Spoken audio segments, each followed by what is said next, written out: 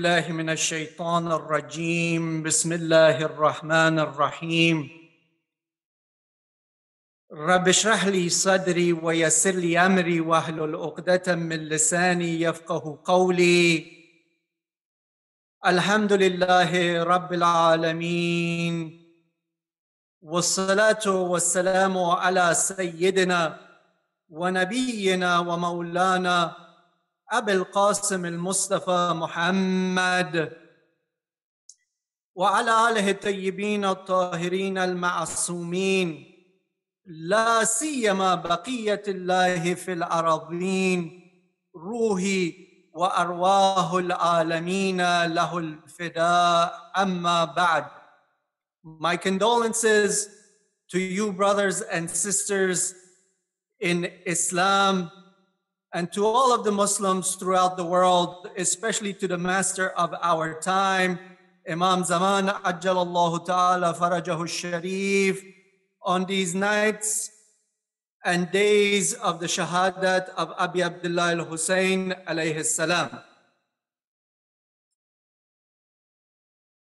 Continuing with our effort to become more familiar with our religion and to increase our understanding of Islam, what we must deal with, which is in relation to Allah subhanahu wa ta'ala and our belief in the oneness of Allah, the Tawheed of Allah, is the question, can Allah be seen? When we look at this question, there are three possible answers to it. That yes, Allah can be seen in the world and the hereafter. Or two, Allah can only be seen in the hereafter. Or three, that Allah cannot be seen, not in this world and not in the hereafter. So what is the belief of the Muslims in relation to this? Muslims are divided into two groups in regards to seeing Allah or not being able to see Allah. One group of Muslims believe He can never be seen, not in this world and not in the hereafter. This group is known as Adliya, those who believe in the justice of Allah, and the Shias are amongst them. However, this belief is not limited to Shia. Some Sunnis, like the Mu'tazila, also believe that Allah cannot be seen in this world or the hereafter. The second group believe you cannot see Allah in this world, and you can only see Him in the hereafter. This group is known as Ahlul Hadith and Asha'ira. We referred to them on our first discussion, that very first night.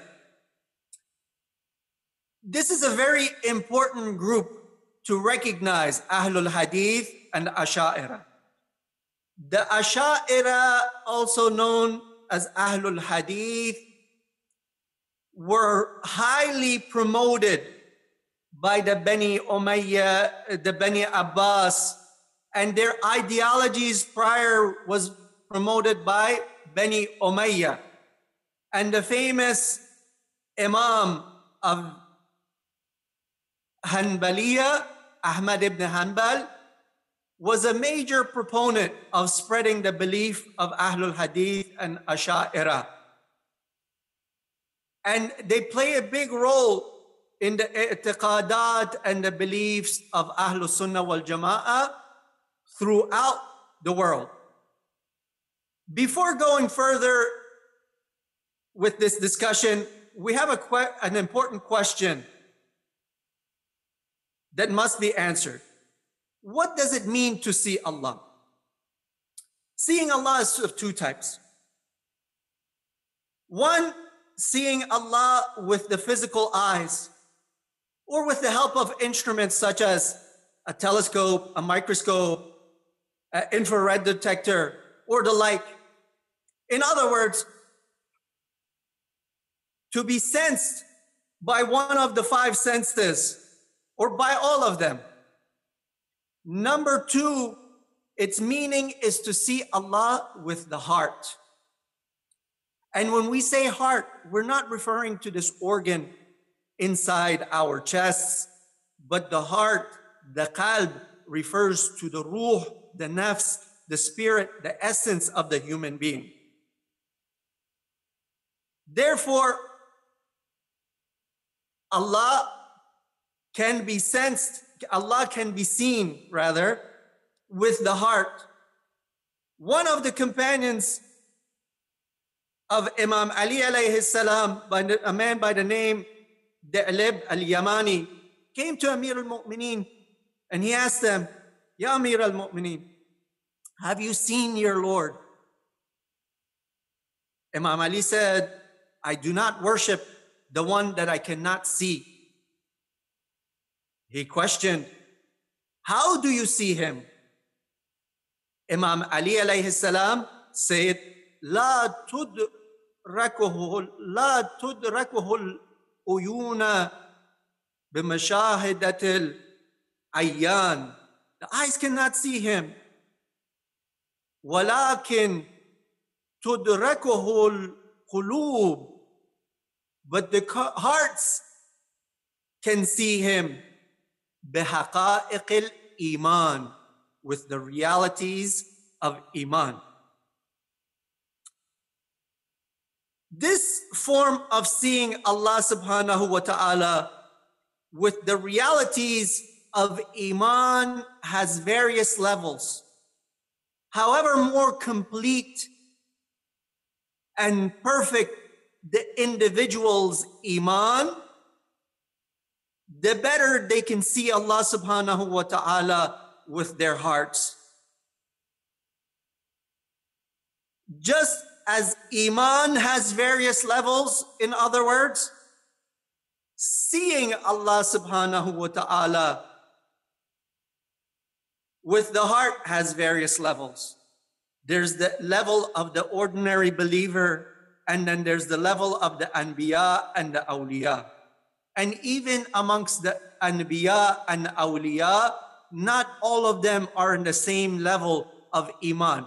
Although all of them possess imanul kamil, complete and perfect iman, but this perfection and completion in itself has various levels.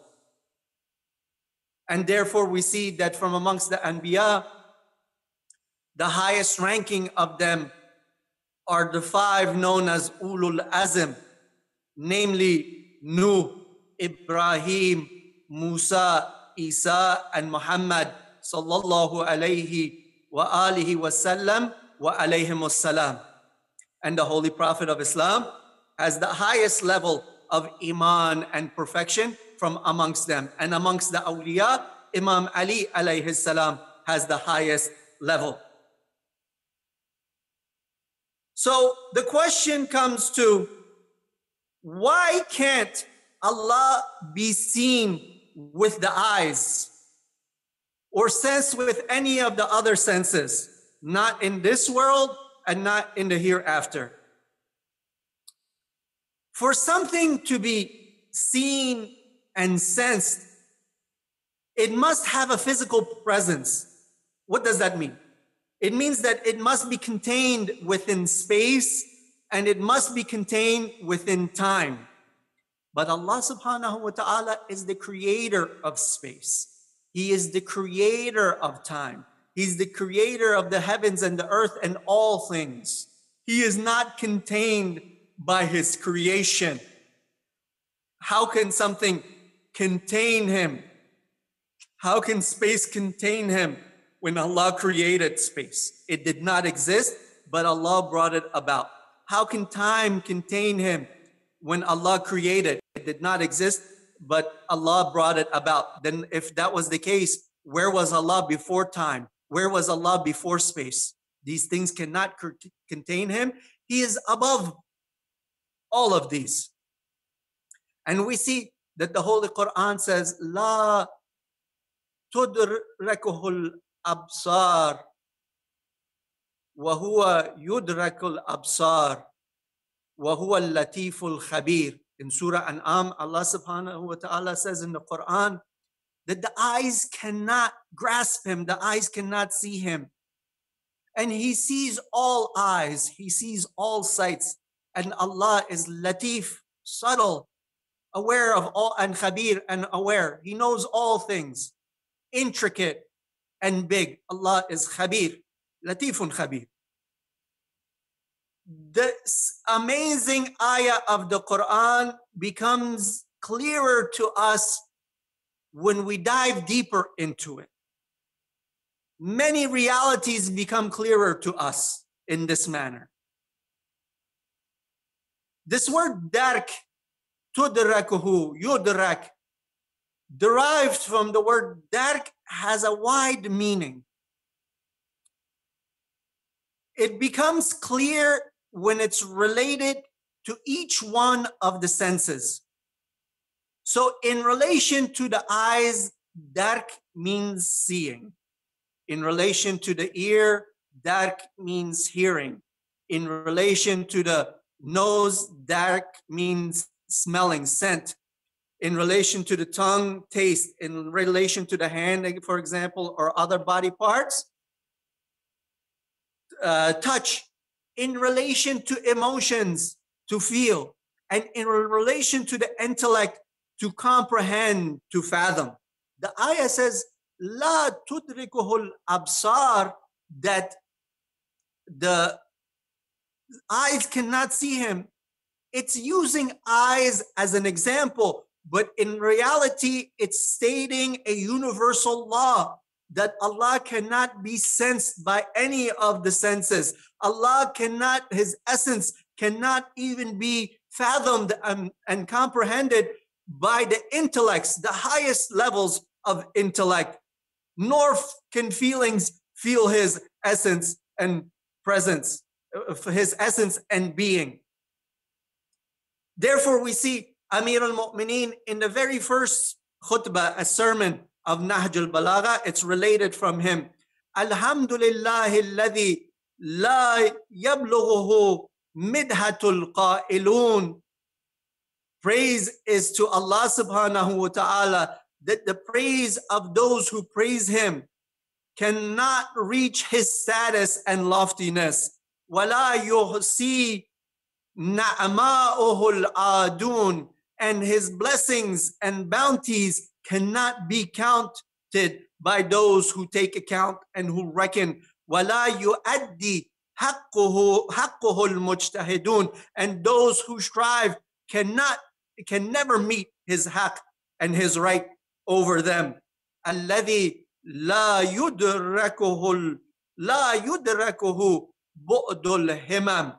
Allah is the one that however much the wings of intellect flap, they cannot reach him. They will not reach him. وَلَا يَنَالُهُ غَوْصُ الْفِتَنِ. And those individuals with precise thought, deep intellect, no matter how much they dive in the seas of ma'rifah and awareness, they cannot reach the subtleties of his essence. The Quran says, Laysa kamithlihi shay. There is none like Allah. You cannot make an example, a comparison with Allah subhanahu wa ta'ala. The Quran also says in Surah Ikhlas, قُلْ هُوَ اللَّهُ أَحَدٌ Allahu Samad. One of the meanings of Samad is empty space. Since everything is made up of atoms, all matter is made up of atoms. And the atom, in spite of how minuscule, how small it is, there is still empty space. There is space between the electrons and the protons. So how can Allah be a physical being when there is no emptiness within his pure essence. So we ask the question, how can one even imagine that Allah subhanahu wa ta'ala can be seen either in this world or in the next world? La, no, Allah cannot be seen, not in this world, not in the hereafter. He cannot be seen by regular human beings. He cannot be seen even by the anbiya. He cannot even be seen by the angels and awliya. No one can see him. No one can grasp his reality. He is above all of these matters. He is above the intellects. He is above the senses. He is above the eyes and the sight. So the question comes up, where did this belief in seeing Allah being possible in the hereafter come from? When we look at the history of this belief, we see that this belief was brought amongst the Muslims by the Jewish rabbis. Because if we look at the Old Testament of the Bible, we see in many places where it talks about a physical body for God and God being something that can be seen by the eyes. For example, in the book of Genesis, chapter 32, verses 24 through 30, the Old Testament talks about Allah coming down from the heavens and wrestling with Jacob, the prophet. In Exodus 19:21, it says, "So thus the Lord spoke to Moses, go down, warn the people so that they do not break through to the Lord to gaze. And many of them perish." He said to Moses, tell the people, don't come through and to look at God because it will make you perish. You'll cease to exist. Isaiah 6:1 states, in the year of King Uzziah's death, I saw the Lord sitting on a throne, lofty and exalted, with the train of his robe filling the temple. In 1 Kings 22:19, it says that saw the Lord sitting on his throne and all the host of heaven standing by him on his right and on his left. So we see that these polytheistic beliefs from Greek mythology and Roman paganism snuck their way into amongst the followers of Moses and the followers of Jesus, alayhim assalam. And the Bible was altered, meaning the Torah of Musa and the Injil of Isa were altered with these matters. Of course, there are some matters within these books still that hold true from the time of Musa and Isa. For instance, Matthew 5:8 in the New Testament says, "Blessed are the pure of heart, for they shall see God."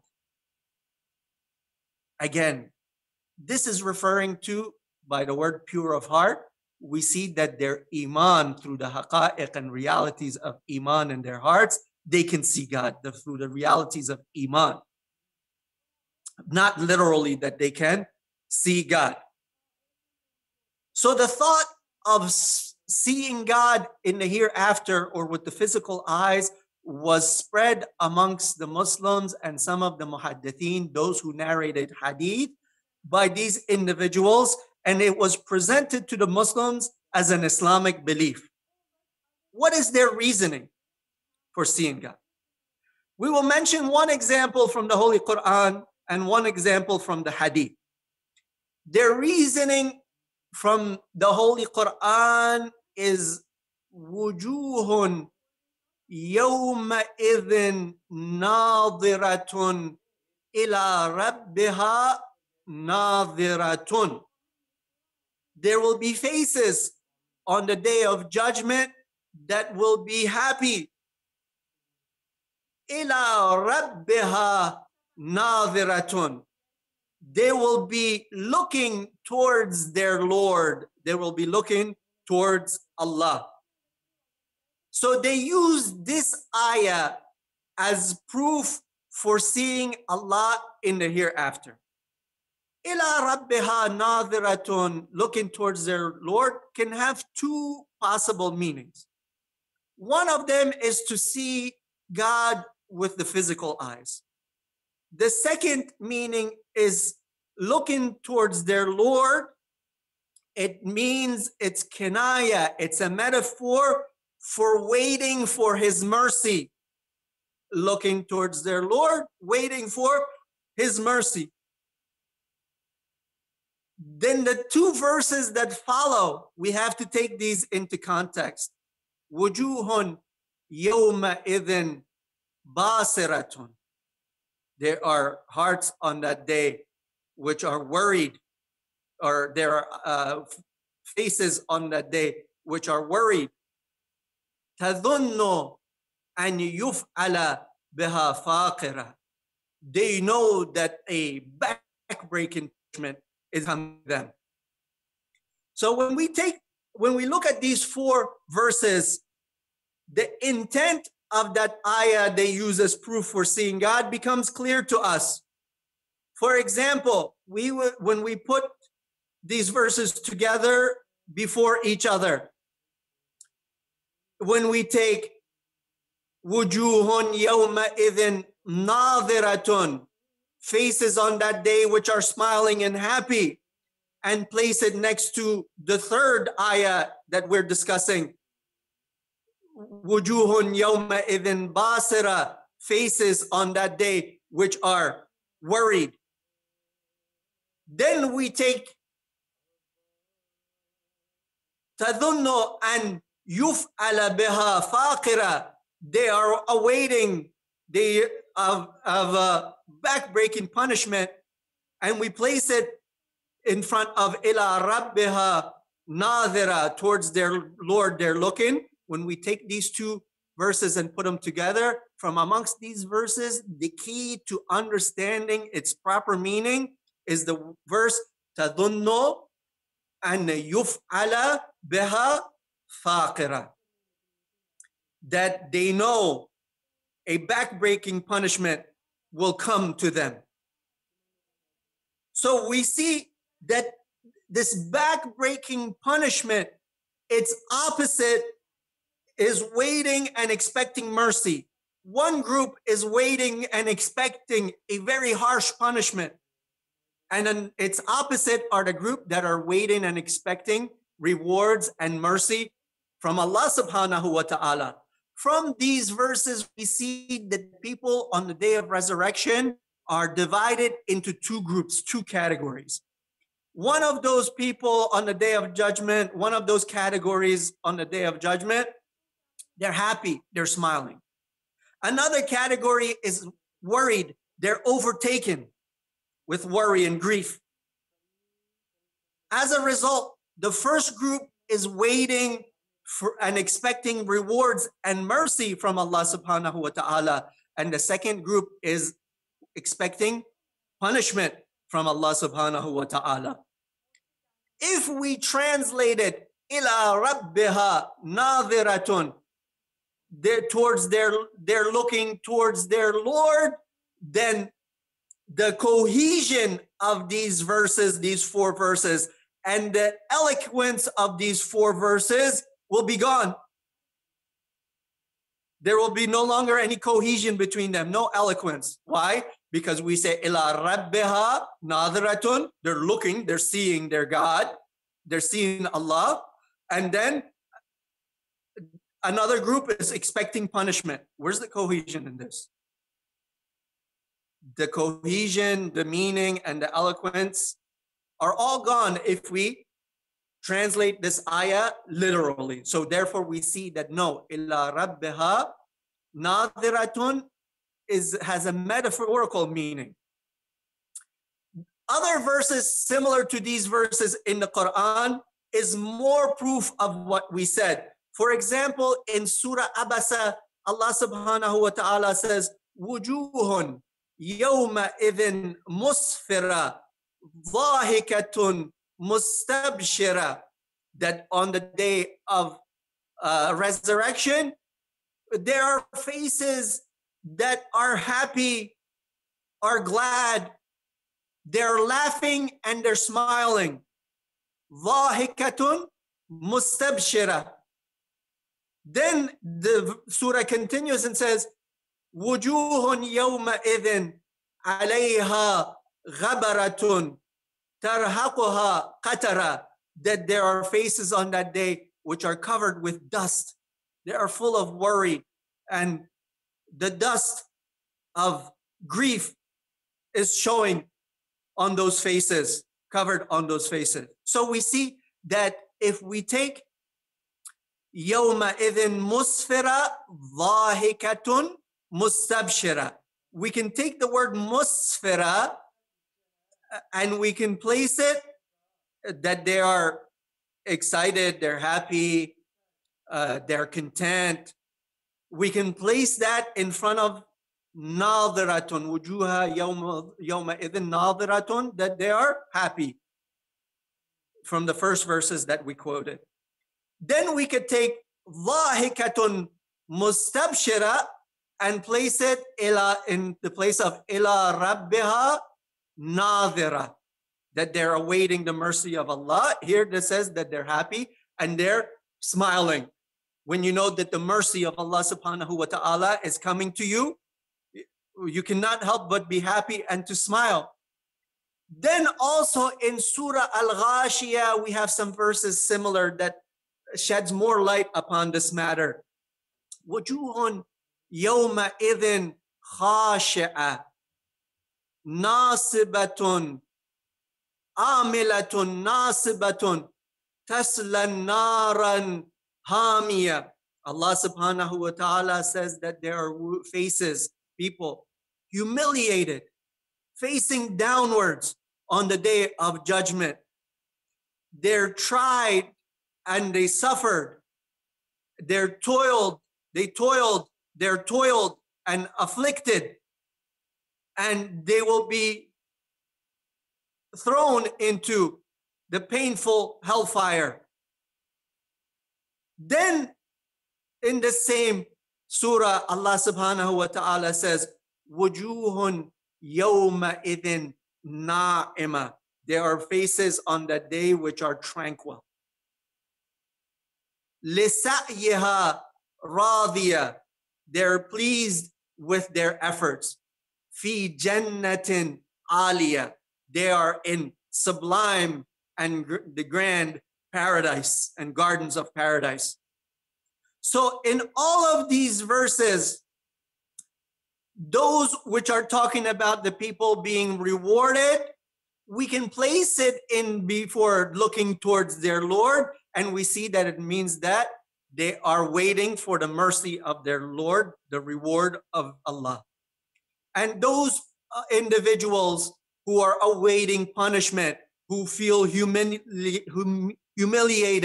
who are tired and toiled, those whose faces are looking down and their faces are covered with dust, we can turn it back to that which that they know there's a back-breaking punishment coming towards them.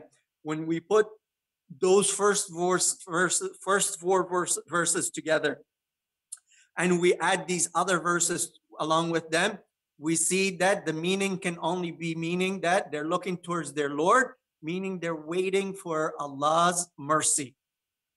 All of these verses also use the word wujuh, faces, instead of uyun, eyes, or even absar, eyes.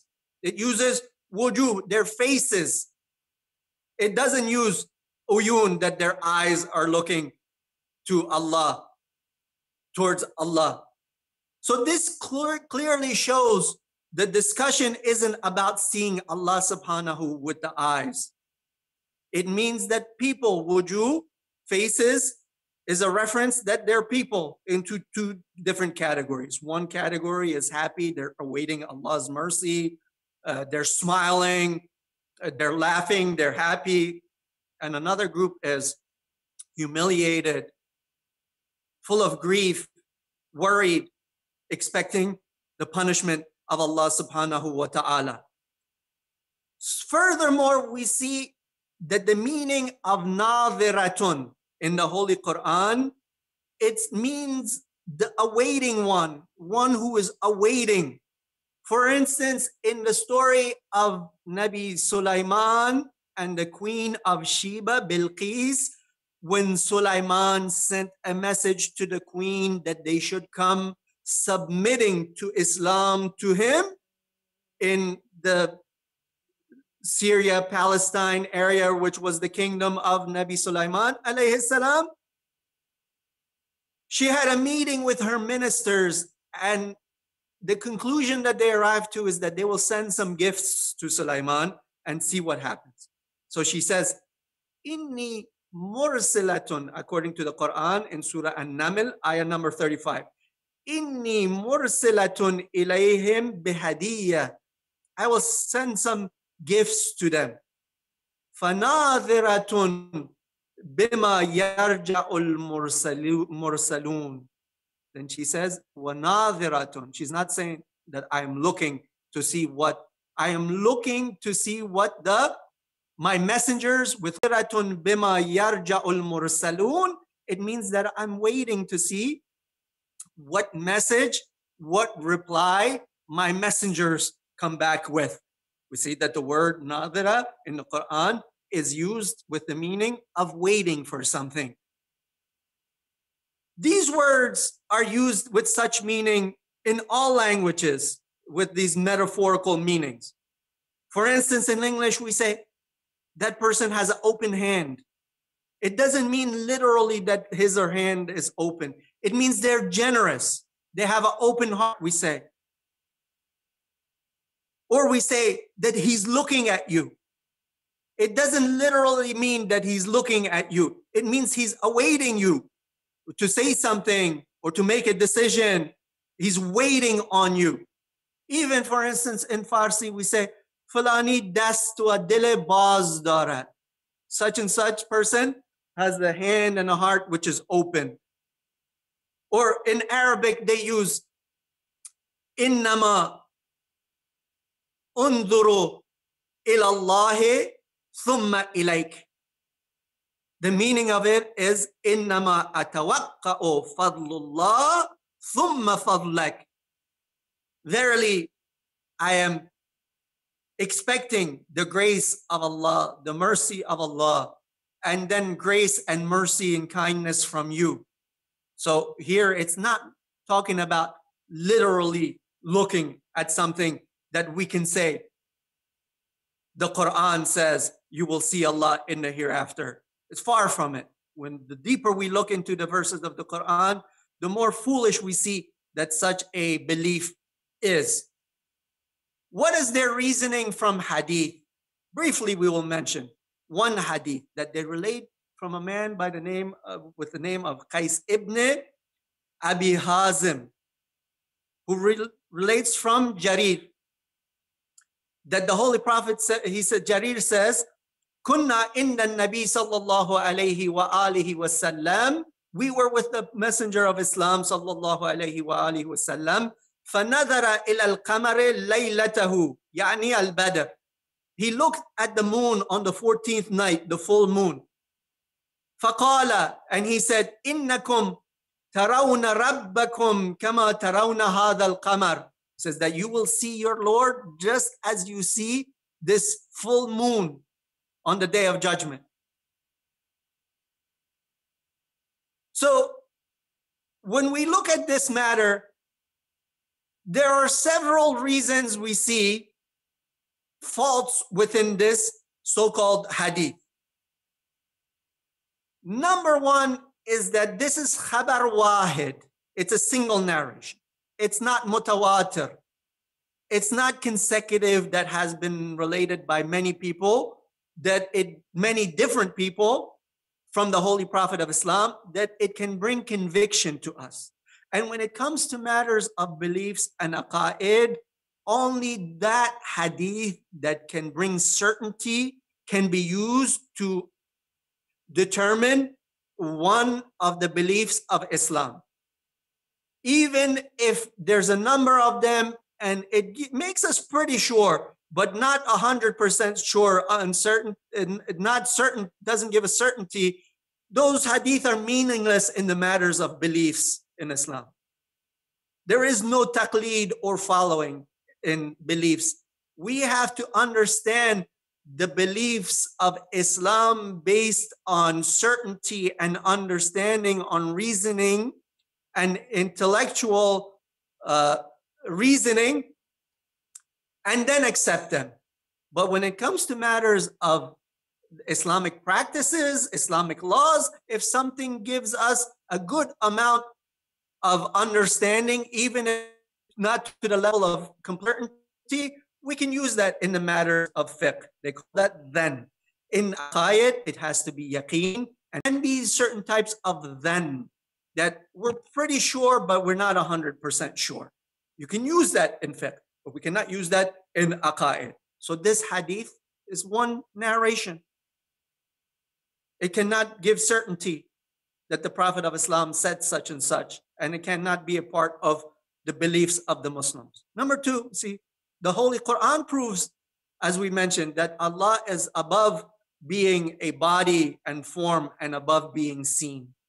So when a hadith contradicts the clear meaning of the Holy Quran, then we know that it's fabricated and it's fake. Number three, intellect tells us that something can be seen must be a physical entity, must be material, must be matter. Anything outside of that cannot be sensed by the five senses, including the eyes. And lastly, when we look at the sanad and the chain of narration of this hadith, we see that it's the da'if, it's weak. This Qais ibn Abi Hazim was from the Tabi'een. He probably died in the year 97 or 98 Hijri, meaning he was one of those people who saw the companions of the Prophet, but not the Prophet. But the scholars of Ilmul Rijal, the biographies of those who narrate hadith from amongst Ahlul Sunnah wal Jama'ah, have called him Munkarul Hadith, meaning one whose hadith that he narrates is unacceptable. Munkarul Hadith. And they said especially that he used to badmouth Imam Ali. And they say that he lived close to around 100 years or so. And the end of his life, towards the end of his life, he lost his mind eventually, which happens to liars. Those people generally who are liars, when the older they get, they start to lose their mind and it doesn't work. So we ask the question, how can any of this be used to justify belief in seeing Allah, literally seeing Allah in the hereafter? Alhamdulillah, our belief as Shias and followers of the school of Ahlul Bayt alayhimus salam, and that which we learn from the Holy Prophet of Islam, from the Quran and from the Ahlul Bayt after the Holy Prophet of Islam, is that Allah cannot be seen, not in this world and not in the hereafter. However, you can see Allah with the heart, with the realities of Iman. Walhamdu lillahi rabbil alameen.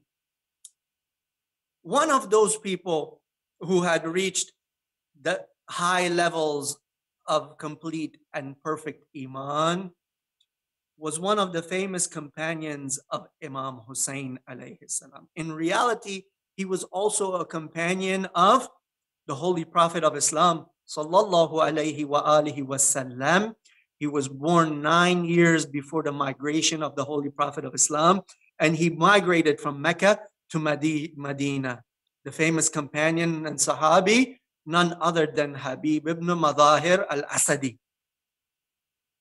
This Habib was one of the mujtahideen, faqih, very knowledgeable of his time, full of taqwa and iman. And he had sensed Allah subhanahu wa ta'ala with his heart through the haqa'iq of and realities of iman. That is why he stayed with the Prophet of Islam, after him with Amir al-Mu'mineen, after him with Imam Hassan, and after him with Imam Hussein, to the point of shahadat and martyrdom. He did not abandon these individuals. He did not abandon Imam Hussein alayhi salam.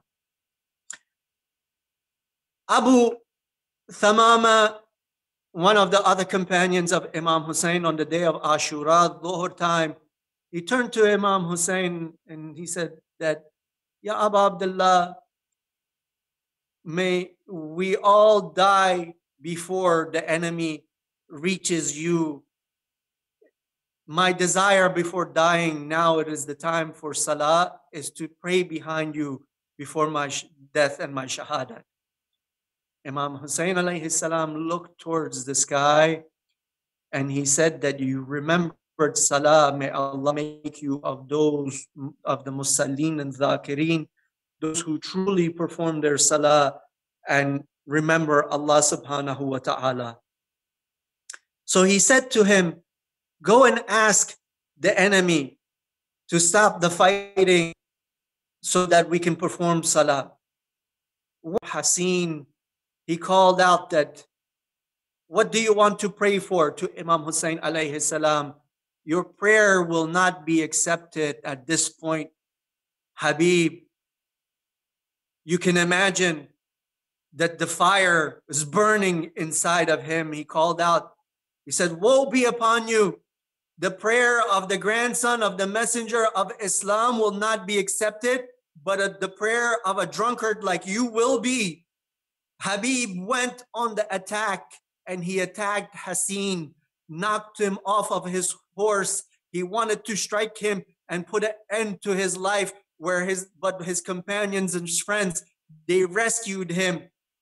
Habib fought bravely, even though Habib is 75 years old, an old man. He killed 60 horsemen and a great number of others, warriors who were standing.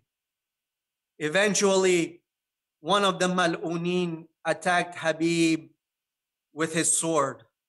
Another attacked Habib with his spear.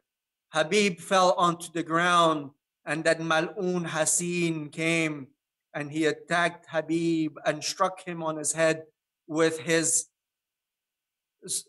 sword and cut off the head of Habib from his blessed body. They took the head of Habib. They said they wanted to take it to Ubaidullah ibn Ziyad for a reward. One of the Mal'unin said, tie the head of Habib to your horse and go take it back to Kufa, to Ubaidullah ibn Ziyad. He didn't want to at first, but his friends convinced him. They convinced him and he tied the head of Habib on his horse and rode off to Kufa.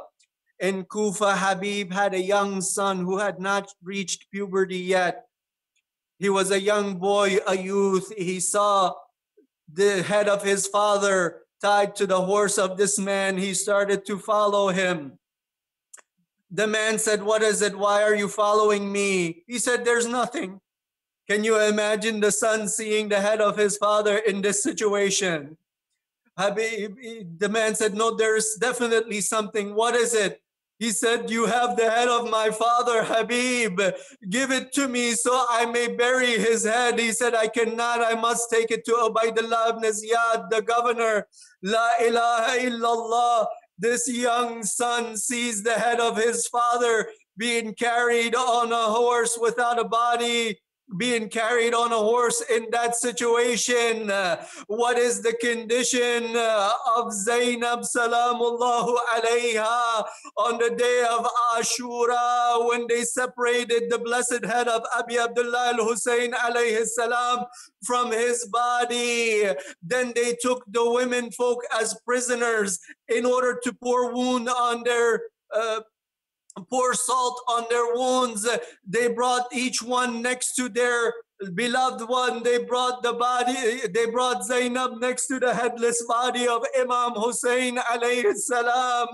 When she saw the body of Hussein, she called out, Anta akhi, are you Zainab's brother? La ilaha illallah. Zainab salamullah alayha threw herself on Hussein alayhi salam. La hawla wa la quwwata illa billah al-ali al-azim. Inna lillahi wa inna ilayhi raji'un. Assalamu ala al-Hussein وعلى علي بن الحسين وعلى أولاد الحسين وعلى أصحاب الحسين ورحمة الله وبركاته. التماس دعاء.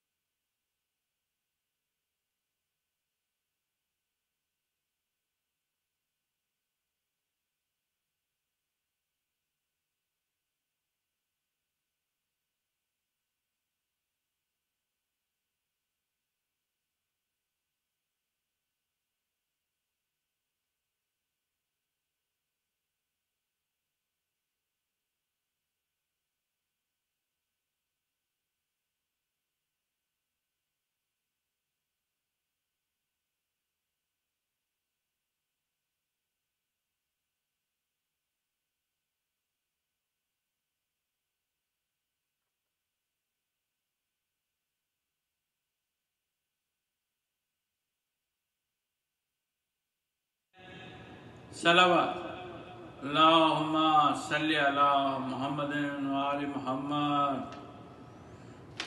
رہوار جو جنگل میں رکا شہ نے پکارا اترو یہیں زینب.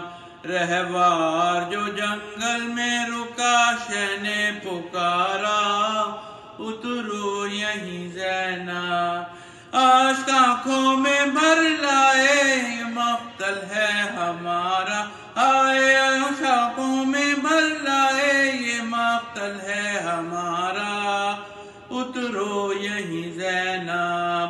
رہوار جو جنگل میں رکا ویرانے میں آبادی کا سامان کریں گے سر نظر کریں گے.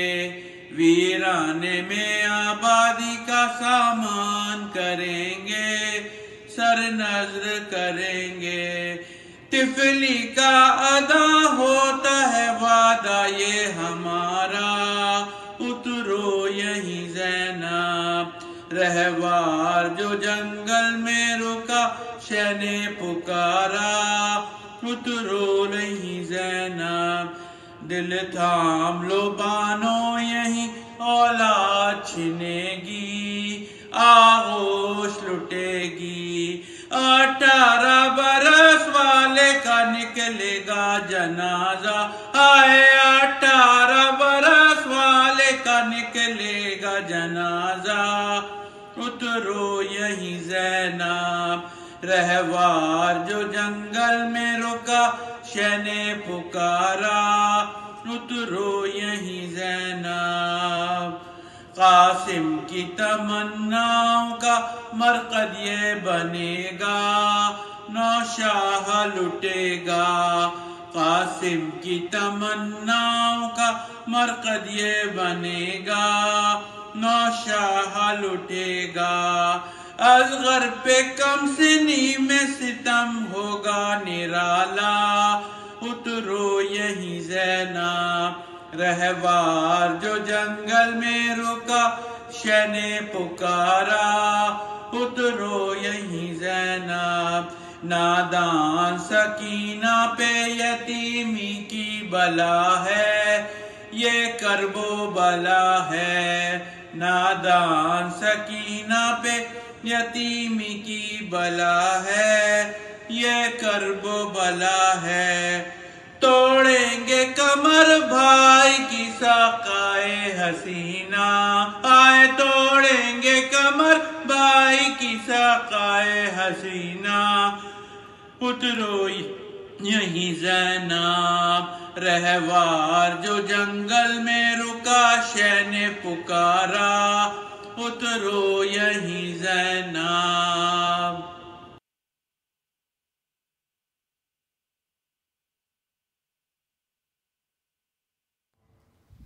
محمد وآل محمد صلوات اللہم صل علی محمد وآل محمد.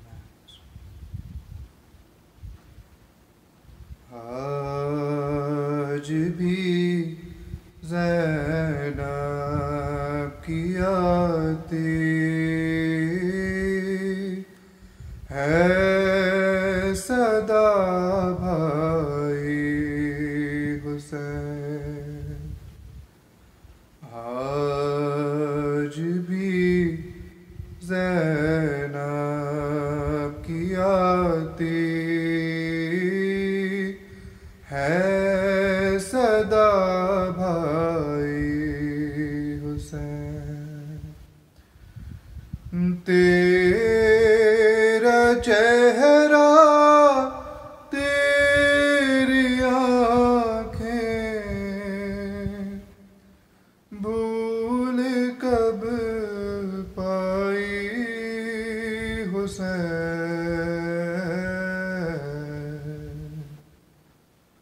آج بھی زینب کی آتی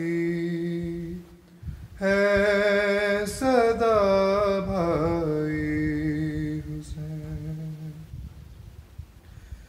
چلتے ناقے سے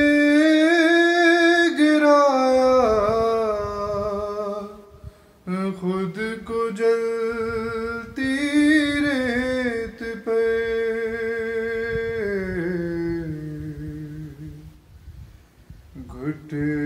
گھٹنیوں کے بل میں تیری لاش تک آئی حسین،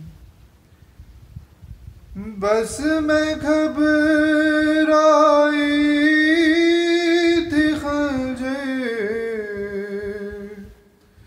تجھ پہ چلتا دیکھ کے، بس میں گھبرائی تھی خنجر تجھ پہ چلتا دیکھ کے، پھر کسی مشکل میں گر کے پھر نہ گھبرائی حسین، کون تھا جو مرنے والوں میں نہیں تھا خوبرو، کون تھا جو مرنے والوں میں نہیں تھا خوبرو،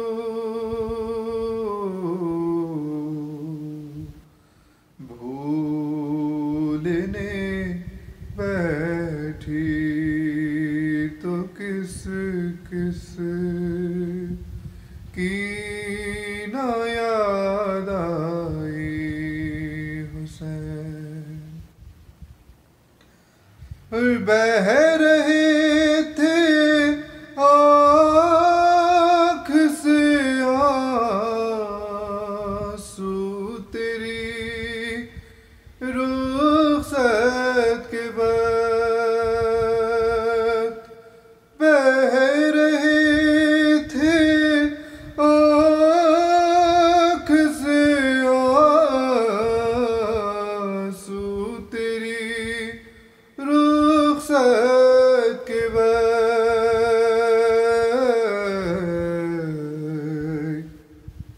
پھر کوئی آنسو نہ ٹپکا، آنکھ پتھرائی حسین،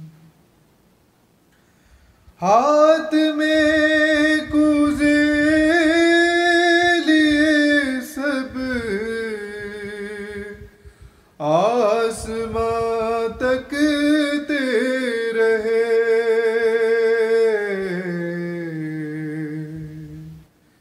ابر نے ایک بوند پانی کی نہ برسائی حسین، اور دور افتاد آصف سے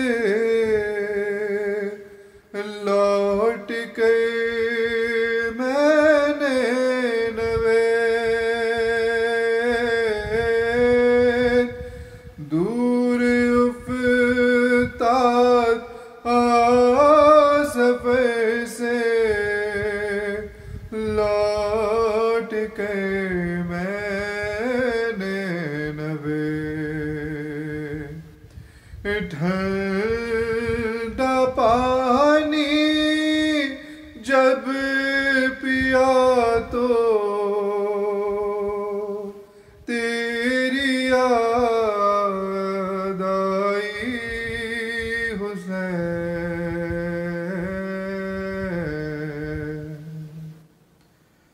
آج بھی زینب کی آتی ہے صدا بھائی حسین.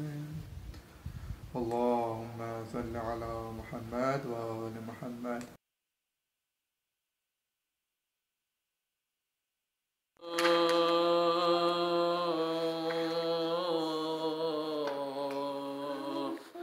ہے خون میں ڈوبے ہوئے زینب کے سہارے سب مارے گئے ساقیے کوثر کے دلارے بے گور و کفن دشت میں حیدر کے ہے پیارے دل جلتا ہے روتے ہیں حرم غم کے مارے اولاد علی پیاسی ہے دریا کے کنارے ابان محمد ہے نہ قاسم ہے نہ کبر ڈر ہے کہیں جل جائے نا بیمار کا بستر عباس کو دیتی ہے صدا زینب مستر بدلا مصیبت میں بہن کس کو پکارے اولاد علی پیاسی ہے دریا کے کنارے اصغر نہیں آغوش میں چلتا ہے کلیجہ شولوں میں گرا دیکھا ہے بیشی کا جھولا کچھ ہوش نہیں بانوے دلگیر کو اپنا اب تک ہے تصور میں وہ معصوم اشارے ہیں خون میں ڈوبے ہوئے زینب کے سہارے سب مارے گئے ساقیے کوثر کے دلارے اولاد علی پیاسی ہے دریا کے کنارے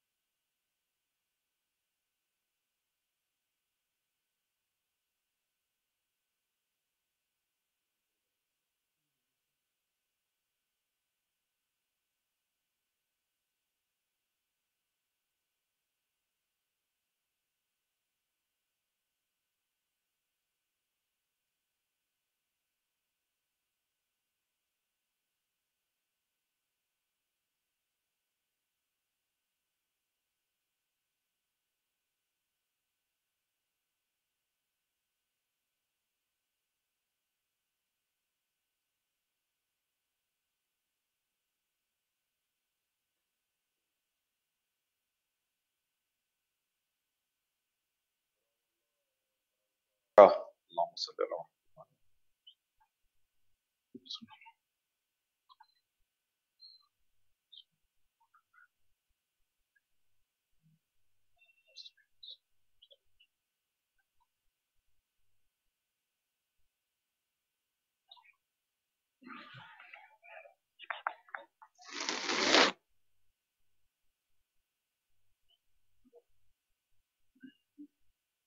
اعوذ باللہ من الشیطان اللعین اللعین الرجیم بسم اللہ الرحمن الرحیم الحمد للہ رب العالمین والعاقبۃ للمتقین ثم الصلاۃ والسلام علی رسول الانام سیدنا و نبینا و شفیعنا محبوب رب المشرقین والمغربین جد الحسن والحسین بالقاسم محمد اللہم صلی علی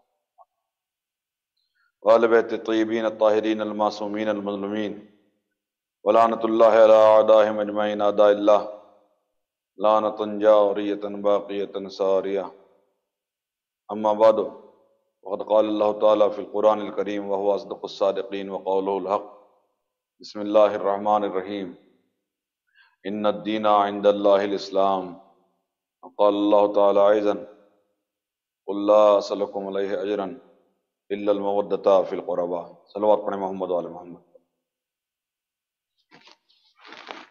نہایت قابل احترام بزرگان ملت اور دوستداران عزیز، قرآن مجید کی جن آیات کو میں نے آپ حضرات کے سامنے تبرکاً تلاوت کرنے کا شرف حاصل کیا، ان میں ارشاد ہو رہا ہے، اے میرے حبیب،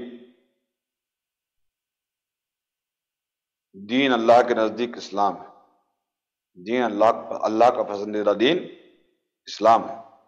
اور دوسری آیت میں ارشاد ہوا، اے میرے حبیب کہہ دیجئے کہ میں آپ سے امت والوں سے اجر رسالت کچھ بھی نہیں چاہتا، لیکن اے مسلمانوں، اگر تم رسالت کی کوئی مزدوری، کوئی اجرت اور میری زحمتوں کا کوئی بدلہ دینا چاہتے ہو تو مودت فی القربہ، یعنی اہل بیت کی محبت مجھے درکار ہے اور اہل بیت کی محبت میں تم سے چاہتا ہوں۔ عزیزان گرامی، سلسلہ کلام ذہن عالی میں ہوگا کہ ہم عرض یہ کر رہے تھے کہ اسلام کی آل محمد نے بڑی خدمتیں کی، اور یہ پسندیدہ دین جو اللہ کا اسلام ہے، اسے روئے زمین پہ پھیلانے میں آل محمد نے بڑی جانفشانیاں کی، اور شمع رسالت کی جو آپ کو یہ ذو فشانی دنیا کے ذرے ذرے پہ نظر آتی ہے، اس میں آل محمد اور بنی ہاشم، عام طور پہ بنی ہاشم اور خاص طور پہ آل محمد، ان کی بڑی خدمتیں ہیں۔ لہذا ان خدمتوں کے عوض اللہ نے مودت کا مطالبہ کیا، محبت اہل بیت کا مطالبہ کیا۔ لیکن جو چیز میں آپ حضرات سے عرض کرنا چاہتا ہوں وہ یہ کہ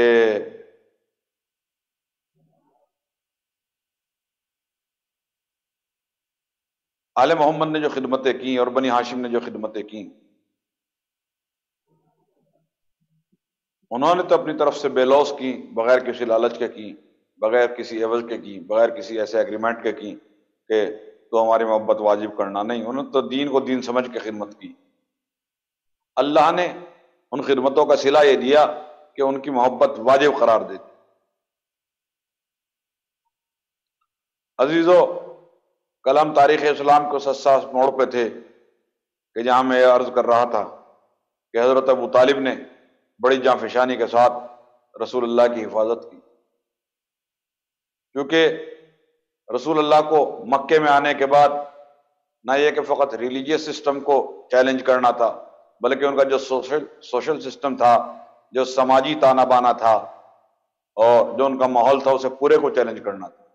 فقط یہ نہیں تھا کہ رسول اللہ کو آ کے اتنا ہی کہنا تھا کہ یہ بت غلط ہیں، ان کی پوجا غلط ہے، تمہیں چاہیے اللہ وحدہ لا شریک کی عبادت کرو، نہیں، اس کے علاوہ مسئلہ یہ تھا کہ رسول اللہ کو پورے سسٹم کو ہی چیلنج کرنا تھا۔ وہ ناک والے عرب، وہ بات بات پہ جھگڑا کرنے والے عرب، وہ ایک ایک اونٹ پہ 40 سال تک جنگ کرنے والے عرب، جہاں غیرت کے نام پہ لڑکیوں کو زندہ درگور کر دیا جاتا تھا، جہاں شراب عام بات تھی، جہاں جوا کھیلنا کوئی عیب نہیں سمجھا جاتا تھا، جہاں رازنی کرنا کوئی عیب نہیں سمجھا جاتا تھا، اور جہاں دوسروں کو ناحق قتل کر کے فخریہ اشعار کہے جاتے تھے، ایک ایسے سسٹم کو بھی چیلنج کرنا تھا. یعنی ان کے مذہب کو بھی، جو جھوٹا مذہب انہوں نے کھڑا کیا ہوا تھا اور جو برائیاں اس میں تھی اسے بھی چیلنج کرنا تھا، اور جو برائیاں سماج میں تھی رسول اللہ کو اس سے بھی مقابلہ کرنا. تو ظاہر سی بات ہے بیک وقت رسول اللہ کو بہت کام کرنا تھے، بڑا پیغام عظیم لے کے آئے تھے.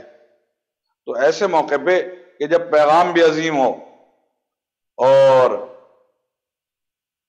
عظیم پیغام کی مخالفت بھی یقیناً عظیم ہونے والی تھی، کیونکہ رسول اللہ کا کام بہت بڑا تھا جو رسول اللہ کرنے جا رہے تھے، تو ظاہر سی بات ہے اس بڑے کام کی مخالفت بھی بہت بڑی ہونے والی تھی. اس لیے ضروری یہ تھا کہ چونکہ مخالفت بہت شدید ہونے والی تھی نبی کی، ضروری یہ تھا کہ نبی کو ایک ایسی فیملی میں اتارا جائے جو رسول اللہ کو پروڈکشن پرووائڈ کر سکے. لہذا اللہ نے انتظام یہ کیا کہ رسول اللہ کو بنی ہاشم میں اتارا. یہ جیسے کہ میں آپ کی خدمت میں عرض کر چکا، یہ کوئی چھوٹے لوگ نہیں تھے، یہ دنیاوی اور پیسے کے اعتبار سے بھی بڑے لوگ تھے. ان کے بزنس دوسرے ملکوں میں چلتے تھے، ادھر سیریا اور یمن میں، بحرین میں، عراق میں، پورا جو عربی خطہ ہے اس میں، اور ادھر مصر تک اس خاندان کا بزنس ہوتا تھا، اور یہ بہت بڑے بزنس ٹریڈر تھے. جو میں آپ کی خدمت میں عرض کرنا چاہتا ہوں، کہنے کا میرا مطلب یہ ہے کہ یہ فیملی ایک محکم، مستحکم، قوی، طاقتور اور دولت مند فیملی تھی. حضرت ہاشم اس فیملی کا ایک بہت بڑا نام تھا، جن کے سبب ان کی اولاد بنی ہاشم کہلائی. اور بنی ہاشم کی عزت کو اس وقت 4 چاند لگ گئے کہ جب اس خاندان کی سرداری حضرت عبد المطلب نے تھامی اور انہوں نے اس خاندان کی سرداری فرمائی، اور کعبے پہ ابراہ کے ہاتھیوں کا حملہ ہوا اور آسمان سے ابابیل آئی، تو اس وقت اس خاندان کی عزت اور شہرت آسمانوں کو چھونے لگی کہ یہ خاندان فقط پیسے کے اعتبار سے قوی نہیں ہے، بلکہ مقرب بارگاہ الہی بھی ہے کہ اللہ ابابیل کا لشکر بھیج کے اس خاندان کی مدد کرتا ہے. لہذا دنیاوی اعتبار سے بھی، دینی اعتبار سے بھی، مادی اعتبار سے بھی، مانوی اعتبار سے بھی اس خاندان کی عزت بہت بلند ہو گئی اس واقعے کے بعد. جب اس خاندان کی جڑیں عالم عرب میں جم گئیں اور ان کی عزت نے سینہ ٹیک لیا اور چاروں طرف ان کی دولت اور عزت کا شہرہ ہو گیا اور ان کی بہادری کے چرچے ہونے لگے، تب اللہ نے رسول اللہ کو اس خاندان میں بھیجا. اس لیے کہ اگر کسی چھوٹے خاندان میں بھیجتے، اللہ بچانا چاہتا تو وہ ہر جگہ بچا سکتا ہے، وہ اپنی جگہ پہ ہے، مگر دنیاوی اعتبار سے اگر اللہ کسی کمزور خاندان میں بھیجتا تو نہ تو وہ رسول کے شایع نشان تھا، اور دوسری بات یہ ہے نہ ہی وہ خاندان رسول کو پروٹیکشن پرووائڈ کر پاتا. لہذا اللہ نے بنی ہاشم میں بھیجا، اور چونکہ مخالفت بہت زبردست ہونے والی تھی، لہذا سب سے محکم، سب سے بہادر اور سب سے زیادہ راسخ العقیدہ انسان کو اس خاندان میں اسی وقت رکھا کہ جس وقت نبی تشریف لائے، اور اس شخص کا نام تھا حضرت ابو طالب. لہذا زبردست مخالفت ہونے والی تھی، زبردست حمایت کرنے والے کو بھی اسی وقت رکھا. اور رسول اللہ کی حمایت میں 3 شخصیتوں کے نام بہت بڑے ہیں. یوں تو بنی ہاشم نے سبھی نے رسول اللہ کی حمایت کی اور رسول اللہ کے کام آئے اور دین کے کام آئے، لیکن خاص طور سے 3 شخصیتوں کے نام بہت بڑے ہیں. ایک حضرت ابو طالب، ایک ان کے بیٹے اور فضل نامدار جناب امیر حضرت علی علیہ السلام، اور تیسرے جناب خدیجہ جو اس خاندان کی بہو بن کے آئے. یہ 3 نام وہ ہیں کہ جنہوں نے اسلام کی بڑی خدمت کی. جہاں حضرت ابو طالب نے ہتھیار سے اور افراد سے خدمت کی، وہیں پہ جناب خدیجہ نے اپنی دولت اور پیسے سے خدمت کی. اور سنتے رہیے گا جانے گرامی غور سے. آج کی مجلس میں مجھے ادھر ادھر سے اٹھا کے 2-3 مطالب ایک جگہ اکٹھے کر کے آپ کے سامنے پیش کرنے ہیں، کیونکہ میں چاہتا ہوں کہ آج مکے والا چیپٹر کلوز کر دوں اور کل سے مدینے والا چیپٹر آپ کے سامنے شروع کروں. اور آپ کو بتاؤں کہ اسلام کیسے پھیلا اور نبی و آل نبی اور بنی ہاشم نے کیا جافشانیاں کی تو یہ پسندیدہ دین ہم تک آیا۔ اس ٹاپک کو ذہن میں رکھیے گا، ڈاؤن آف اسلام، اسلام کا پھیلاؤ، اسلام کی گسترش طلوع، اسلام کا ابھار، اسلام کا فروغ، اسلام کا ظہور، وہ کیسے ہوا مکے میں۔ بس عزیزان گرامی، خود رسول اللہ کی حدیث ہے کہ لا یکون احد منکم مومنا، تم میں سے کوئی جب تک مومن ہو ہی نہیں سکتا کہ جب تک مجھ محمد کو اپنی اولاد اور مال سے زیادہ نہ چاہنے لگی۔ یہ صحیح مسلم میں حدیث ہے، یہ حدیث ہے صحیح مسلم میں، اور صحیح مسلم کی پہچان یہ ہے کہ وہ صحیح مسلم کی بات کو مانتا ہے۔ جو صحیح مسلم ہوگا امت میں، صحیح کلمہ گو ہوگا، وہ صحیح مسلم کی بات کو مانے گا۔ یہ حدیث صحیح مسلم میں آئی ہے، لہذا ہر ایک صحیح مسلم پہ واجب ہو جاتا ہے کہ وہ صحیح مسلم کی اس حدیث کو مانے کہ اللہ کا رسول فرما رہا ہے کہ تم میں سے کوئی اس وقت تک مومن ہو ہی نہیں سکتا کہ جب تک مجھ محمد کو اپنی اولاد اور اپنے مال سے زیادہ عزیز نہ رکھتا ہو، نہ چاہتا ہو۔ تو مجھے بتائے کون ہے وہ کہ جس نے اپنے مال سے زیادہ چاہا، جس نے اپنی اولاد سے زیادہ چاہا؟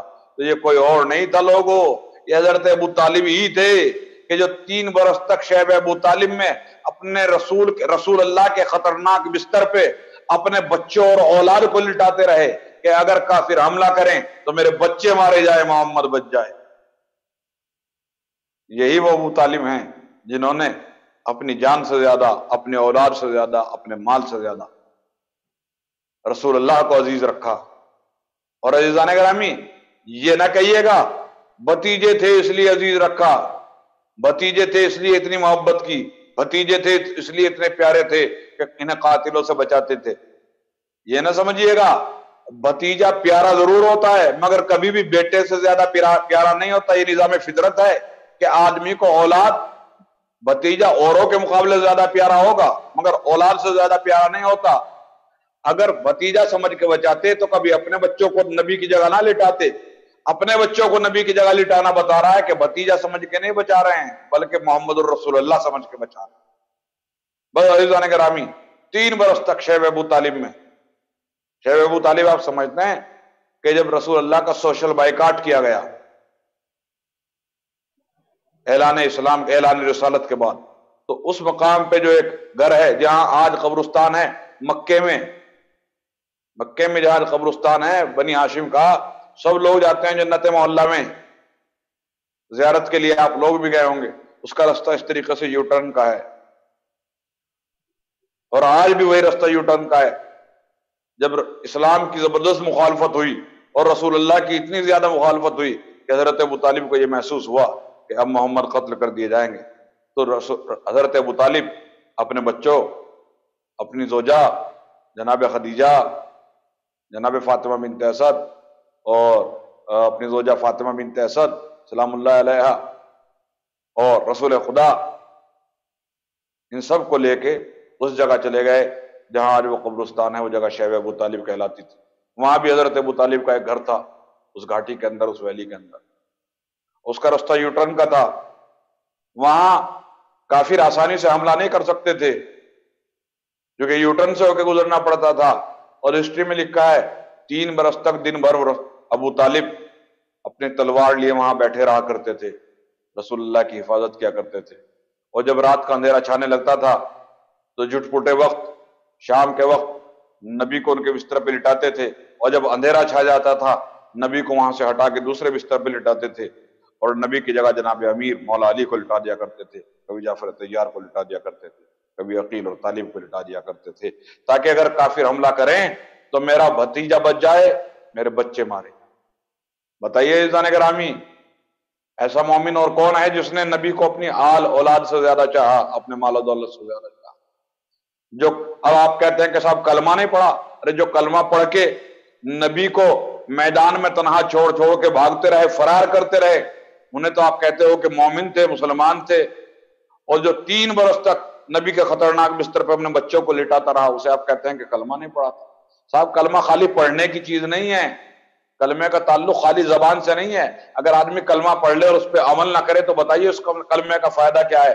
ابو طالب نے پریکٹیکل کر کے بتایا کہ کلمہ اس طریقے سے پڑھا جاتا ہے کہ نبی پہ اپنی آل اولاد کو قربان کیا جاتا ہے. عزیزان گرامی، یہ بھی مقام فکر ہے کہ حضرت ابراہیم کا بیٹا حضرت اسماعیل ایک لمحے کے لیے چھری کے نیچے آئے. چھری ان کی گردن پہ چلی نہیں، چھری چلی دمبے کی گردن پہ. اسماعیل کی گردن پہ یہ سوچ کے چلائی ابراہیم نے کہ میں اسماعیل کو ذبح کر رہا ہوں. اب پٹی کھولی تو دیکھا دمبا ذبح ہو گیا، اسماعیل بچ گئے. لیکن چونکہ خلوص سے چھری چلائی تھی حکم پروردگار سمجھ کے، لہذا باپ کہلایا خلیل اللہ، بیٹا کہلایا. تو جس ابو طالب کے جگر کے ٹکڑے اور بیٹے 3 برس تک لگاتار تلواروں کے سائے میں سوتے رہے، اس ابو طالب کا ایمان کیا ہوگا، ان کا مقام کیا ہوگا؟ عزیزان گرامی سنیے، رسول اللہ جب 18 برس کے سن کو پہنچے تو اس کے بعد آپ نے بزنس کے کچھ سفر کیے، اور جن قافلوں میں اور جس بزنس میں آپ انوالو ہوئے، رسول کے وجود کی برکت سے ان میں بڑا منافع ہوا، بہت پروفٹ ہوا، بہت فائدہ ہوا، اور یہ شہرت عالم عرب میں پھیلنے لگی. اور جب نبی کی عمر 24 برس کو پہنچی اور جناب خدیجہ کو یہ اطلاعات ملی،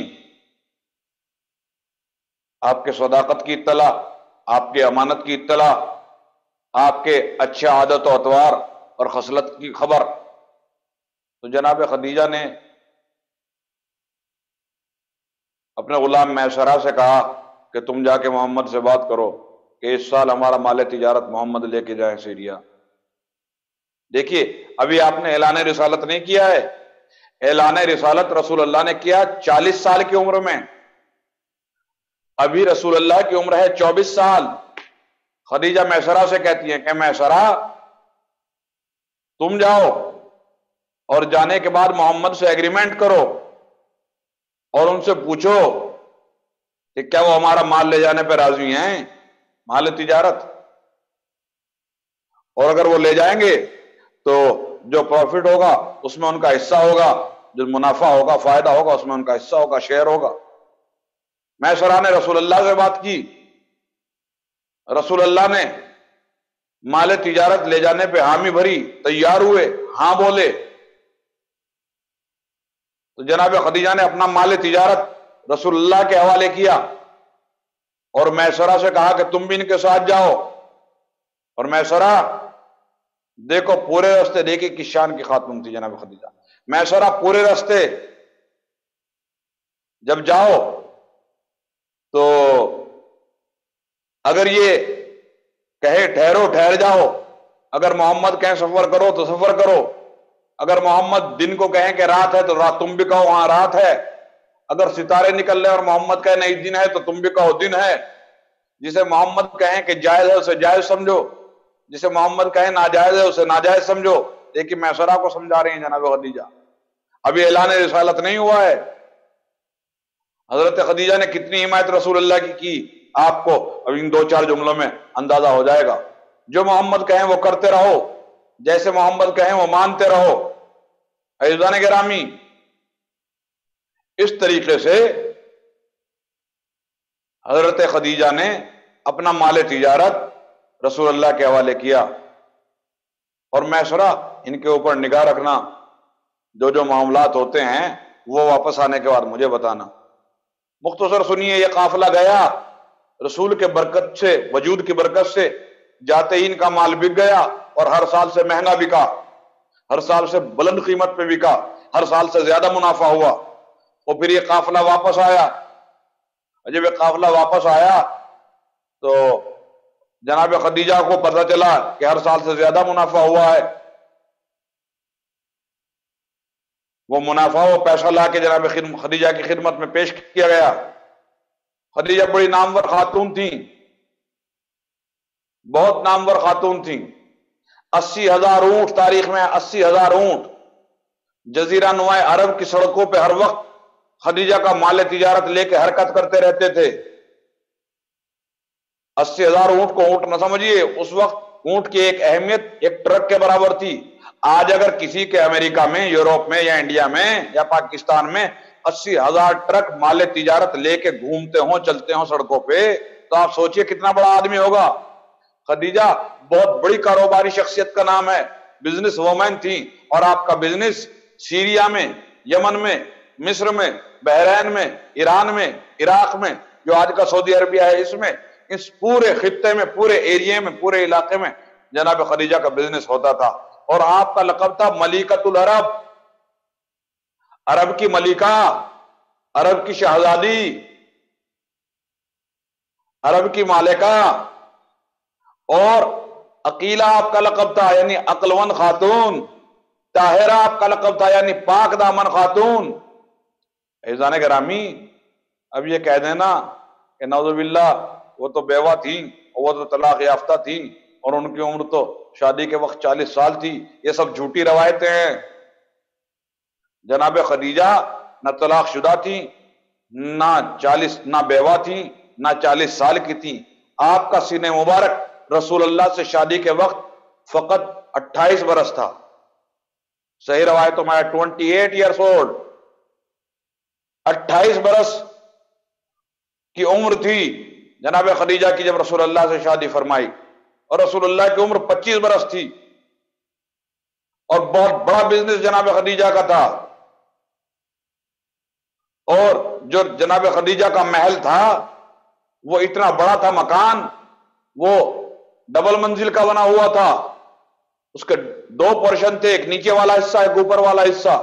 اور وہ اتنا بڑا تھا کہ پورا مکہ بیک وقت بیٹھ کے اس کے اندر دعوت کھا سکتا تھا، کھانا کھا سکتا تھا. پورے مکے کے لوگ بیک وقت اس محل میں بیٹھ کے کھانا کھا سکتے تھے. 5,000 غلام اور کنیزیں جناب خدیجہ کی خدمت کیا کرتے تھے، ان کے کاروبار کو دیکھا کرتے تھے، ان کے بزنس کو دیکھا کرتے تھے. اور یہ بہت بڑی پیسے والی اور نامور اور شہرت یافتہ اور پاک دامن خاتون تھی. اور جناب خدیجہ کے محل میں اوپر والی بلڈنگ جو بنی ہوئی تھی وہ نیلے پتھر کی بنی ہوئی تھی، اور اس کے اوپر مخمل کے پردے ٹنگے ہوئے تھے. اور مخمل کے پردے جن زنجیروں سے باندھے گئے تھے وہ زنجیریں سونے اور چاندی کی بنی ہوئی تھی. آپ اندازہ کیجئے کتنے پیسے والی خاتون تھیں اور کیسے خدمت دین جناب خدیجہ نے کی کہ یہ ساری دولت راہ اسلام میں لٹا دی. عزیزان گرامی، جناب خدیجہ کے محل میں 100 لوٹے جن میں پانی بھرا جاتا ہے، 100 لوٹے سونے کے تھے، اور 100 تشت لگن جو بڑے والے کہلاتے ہیں، 100 تشت 100 لگن وہ سونے کے تھے. 100 لوٹے سونے کے گولڈ کے بنے ہوئے، اور 100 لگن گولڈ کے بنے ہوئے، اور سلور کے بنے ہوئے، چاندی کے بنے ہوئے 100 لوٹے تھے. اور ان کے ساتھ میں 100 تشت 100 لگن جو تھے وہ چاندی کے بنے ہوئے تھے. یعنی 100 لوٹے سونے کے اور ان کے ساتھ 100 لگن سونے کے، 100 لوٹے چاندی کے اور ان کے ساتھ 100 لگن چاندی کے. اس لیے کہ بڑے بڑے بزنس والے اس محل میں، اس مکان میں آ کے رکا کرتے تھے. تو جس کی جو حیثیت ہوتی تھی، کوئی بہت بڑا آدمی آیا ہے تو ظاہر سی بات ہے اس کا وہی پروٹوکول ہے. سونے کے لوٹے سے پانی ڈالا جا رہا ہے، اس کے ہاتھ دھلوائے جا رہے ہیں، سونے کا تشت رکھا ہوا ہے، اس سونے کے لوٹے رکھے ہیں اور سونے کا تشت رکھا ہوا ہے. عزیزان گرامی، اس شان کی خاتون تھیں اور دولت اتنی تھی کہ اگر ڈھیر لگایا جائے تو ادھر کا آدمی ادھر نہ دکھائی دے، شتر سوار ادھر کا اونٹ والا ادھر نہ دکھائی دے. سونے چاندی کے اتنے بڑے بڑے ڈھیر آپ کے مکانات میں لگے ہوئے تھے. یہ سب ہسٹری میں لکھا ہوا ہے، یہ سب تاریخ میں لکھا ہوا ہے. کوئی ایسی چیز نہیں ہے کہ جو میں اپنی طرف سے بنا کے پڑھ رہا ہوں. اتنی بلند مرتبہ اور اتنی دولت مند خاتون تھی، اور سب پورے اس دولت کی تنہا جو مالکہ تھی وہ جناب خدیجہ تھی. روم اور ایران کے بادشاہوں سے آپ کے رشتے آتے تھے جنہیں آپ انکار کر دیا کرتی تھی، جنہیں آپ قبول نہیں کرتی تھی. بادشاہوں کے رشتے کسی غریب گھر میں نہیں آتے. رومن امپائر کا رشتہ کسی فقیر گھر میں نہیں آئے گا. یہ بہت خاتون تھیں. اگر وہ بادشاہ تھے تو یہ بھی ملکۃ العرب تھی، اگر وہ قیصر روم تھا تو یہ بھی ملکۃ العرب تھی، اگر وہ کسریٰ تھے تو یہ بھی ملکۃ العرب تھی. اتنا بزرگ خاندان، اتنی بزرگ اور نامور خاتون جناب خدیجہ سلام اللہ علیہا تھیں. عزیزان گرامی، جناب خدیجہ خدمت دین کرتی رہیں، خدمت اسلام کرتی رہیں. رسول اللہ کو اپنا مال تجارت دے کے بھیجا. میسرہ سے کہا ان پہ نظر رکھنا. میسرہ دیکھ رہا ہے کہ بادل ان پہ سایہ کرتا ہے. جب واپس میسرہ آیا تو میسرہ نے رسول اللہ کے معجزات بتانا شروع کیے. جناب خدیجہ نے پوچھا کہ بتاؤ تم نے دوران سفر ان میں کیا بات دیکھی، ان کی عادت اتوار کیسی ہیں، ان کی باتیں کیسی ہیں. تو میسرہ نے بتانا شروع کیا. بی بی یہ بہت بابرکت شخصیت ہیں اور بڑی شفیق ہیں اور بہت محبت کرنے والے ہیں. سب قافلے والے کاروان والوں سے اگر کسی کو ان کی ضرورت ہوتی تھی یہ ہر وقت وہاں انہیں حاضر پاتا تھا، اور ہر ایک کے ساتھ ایسے شفقت سے بولتے تھے کہ جیسے باپ اپنے اولاد کے ساتھ شفقت سے پیش آتا ہے. اور بی بی ان کے سونے کا وقت یہ ہے، ان کے جاگنے کا وقت یہ ہے، ان کی عبادت کا وقت یہ ہے. اور بی بی ہم نے یہ دیکھا کہ پورے رستے میں مکھی مچھر اگر آئے ان کے بدن پہ نہیں بیٹھا کوئی مکھی مچھر. ہمیں مچھر کاٹتے بھی تھے، مکھیاں ہمارے بدن پہ بیٹھتی بھی تھیں، لیکن محمد کے بدن پہ نہ کوئی مچھر بیٹھا نہ کوئی مکھی بیٹھی. اور بی بی ایک عجیب، دیکھیے میسرہ بتا رہا ہے جناب خدیجہ کو دوران سفر کیا دیکھا. بی بی ایک عجیب بات ہم نے یہ دیکھی کہ دوران سفر چاہے کتنا بھی طویل القامت کوئی آدمی آ گیا، کتنا بھی لمبے قد کا کوئی بھی آدمی آ گیا، وہ کبھی ان کے کندھے سے اوپر نہیں گیا، اس سے نیچے نیچے رہا. یہ رسول اللہ کا معجزہ تھا کہ جس محفل میں رسول اللہ بیٹھتے تھے، شمائل النبی کی کتابوں میں ہے، اٹھا کے دیکھیے، جس محفل میں بھی رسول اللہ بیٹھے، کتنا بھی بلند قد آدمی آ جائے اس کا قد رسول اللہ سے بلند نہیں ہوتا تھا، بس وہ رسول کے کندھے تک آتا تھا. کوئی اتنا آدمی آئے کہ اتنے قد کا آئے، کہ اتنے قد کا آئے، کہ اتنے قد کا، کبھی بھی رسول اللہ کے کندھے سے اوپر نہیں گیا. اس لیے کہ اللہ چاہتا تھا کہ کوئی کتنے بھی طویل القامت ہو محمد کے دوش تک بھی نہ پہنچے. یہ اللہ کی مرضی تھی.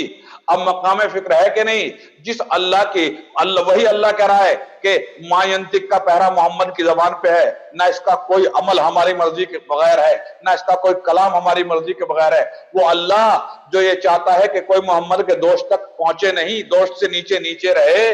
تو ذرا بتائیے کیا اسی اللہ کی چاہت سے ایک دن ایسا نہیں ہوا کہ ایک نواسا اس کندھے پہ آ کے بیٹھا، ایک نواسا اس کندھے پہ آ کے بیٹھا، دوست پہ آ کے بیٹھا.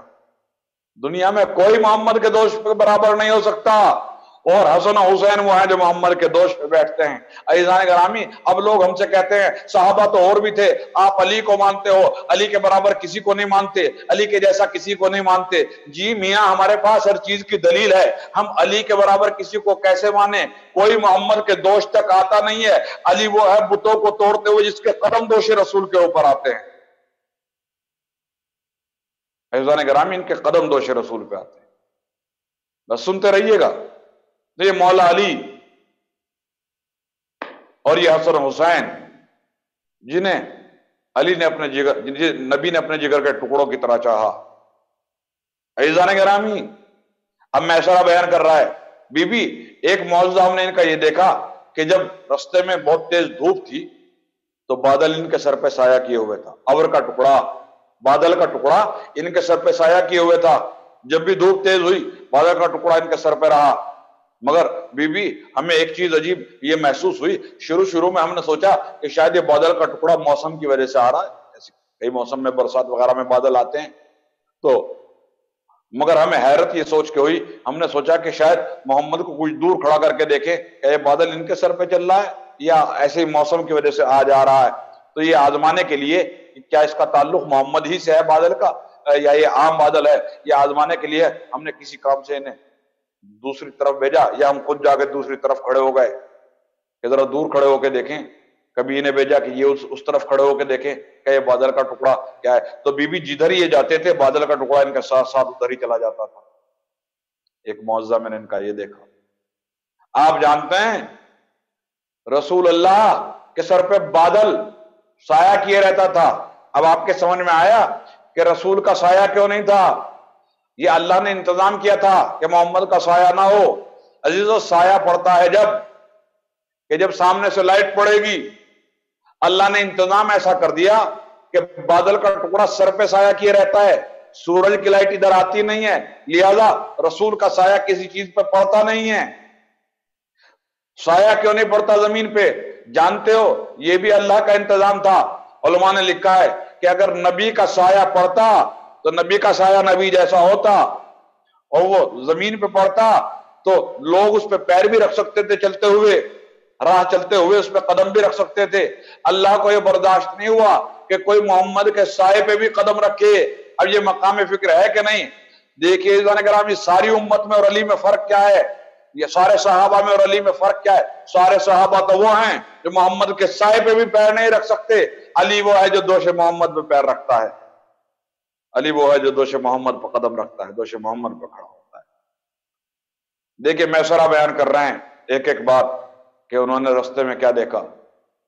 بی بی کئی بار ایسا ہوا، ایک بار کہ رستے میں قافلے میں پانی ختم ہو گیا. انہوں نے ایک جگہ اشارہ کیا کہ یہاں سے کھودو. ہم نے وہاں سے کھودنا چاہا تو وہیں سے پانی نکل آیا. بی بی نے زمین کے نیچے کیا اس کی بھی خبر ہے. وہ صفات رسول اللہ کے جناب خدیجہ سے بیان کر رہا ہے، اور جناب خدیجہ بیٹھی ہوئی مسکرا رہی ہیں اور سارے صفات کو سن رہی ہیں. رسول اللہ واپس تشریف لے گئے. سارے صفات سننے کے بعد، سارے عادت اتوار سننے کے بعد، نبی کا چہرہ مورا سب دیکھنے کے بعد جناب خدیجہ نے اس بات کا بخوبی اندازہ کر لیا کہ یہی آخری پیغمبر ہے. ابھی اعلان رسالت نہیں ہوا ہے، ابھی نبی کی عمر 24 سال ہے جس دن یہ بات ہو رہی ہے. 25 سال کی عمر میں شادی ہوئی ہے نبی کی جناب خدیجہ سے، اور 15 سال بعد یعنی 40 سال کی عمر میں نبی نے بتایا دنیا کو کہ میں نبی ہوں. اعلان رسالت ہوا اور پہلی وحی نازل ہوئی غار ہرا میں. عزیزان گرامی، جب خدیجہ کو یقین ہو گیا کہ آخری پیغمبر ہے تو خدیجہ نے اپنا رشتہ رسول اللہ کے گھر بھجوایا. جب رسول کو رشتے کی خبر ملی تو نبی نے کہا کہ بھئی یہ رشتہ ہے تو بہت مناسب، لیکن میں اپنے چچا سے پوچھ کے بتاؤں گا. میں ابو طالب سے پوچھے بغیر ہاں نہیں کر سکتا. یہ بھی مقام فکر ہے. قرآن کہتا ہے بسم اللہ الرحمن الرحیم لا تطع عاصما ولا کفورا. اے حبیب، کسی گناہگار یا کسی کافر کی پیروی نہ کرنا، کسی گناہگار یا کافر کا مشورہ نہ ماننا، ان کے مشورے پہ عمل کر کے ان کی پیروی نہ کرنا. عزیزان گرامی، قرآن روکتا ہے کہ کافر کا مشورہ نہ مانو، پیروی نہ کرو، اور یہ رسول اللہ کو روکتا ہے. اور رسول کہہ رہے ہیں کہ رشتہ مجھے جب ہی منظور ہوگا، پہلے میں اپنے چچا سے مشورہ کر لوں. ابو طالب ہاں کریں گے تو مجھے منظور ہے. بتائیے مجھے، اور ایمان کسے کہتے ہیں؟ بتائیے مجھے، اور کلمہ کسے کہتے ہیں؟ عزیزان گرامی، مجھے بڑی تیزی کے ساتھ گزرنا ہے کچھ باتیں آپ کی خدمت میں عرض کر کے. بس رسول اللہ نے حضرت ابو طالب سے مشورہ کیا. حضرت ابو طالب کو رشتہ پسند آیا، انہوں نے ہاں کر دی. جس دن رشتہ قبول ہوا اور جناب خدیجہ کو پتہ چلا کہ محمد اور ابو طالب نے ہمارا رشتہ قبول کر لیا، تو جو 5000 غلام تھے نا، 5000 غلام اور کنیزے، 5000 غلام اور کنیزے جو جناب خدیجہ کے تھے، جس دن رشتہ قبول ہوا، شکرانے کے طور پہ، اللہ کے شکر کے طور پہ، ان میں سے آدھے غلام اور کنیزے اسی دن خدیجہ نے آزاد کر دیے. دیکھیے گا خدیجہ کے دل کی خوشی کا کیا عالم ہے. خدیجہ شکر خدا کر رہی ہیں محمد سے رشتہ ہونے پہ. یہ وہ بی بی ہے کہ جو قیصر و کسریٰ کے رشتوں کو ٹکرا دیتی ہے، رومن امپائر کے رشتوں کو ٹکرا دیتی ہے، ایران کے بادشاہوں کے رشتوں کو ٹکرا دیتی ہے، رسول اللہ کی شخصیت کو پہچان رہی ہے. ان سے رشتے کے قبول ہونے پہ آدھے غلام اور کنیزے آزاد کر دیے. اور جس دن حضرت ابو طالب بارات لے کے چلے ہیں اپنے بھتیجے کی، اور بی بی کو خبر ملی کہ آج بارات میرے گھر آ رہی ہے اور ابو طالب کے گھر سے بارات چل چکی ہے، تو 1000 غلام اور کنیزے پھر آزاد کر دیے.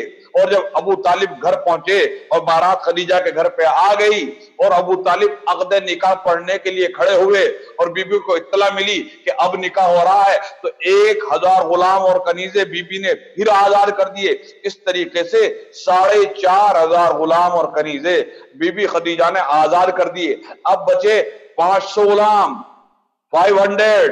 500 غلام اور کنیزے خدیجہ کی خدمت کے لیے بچی.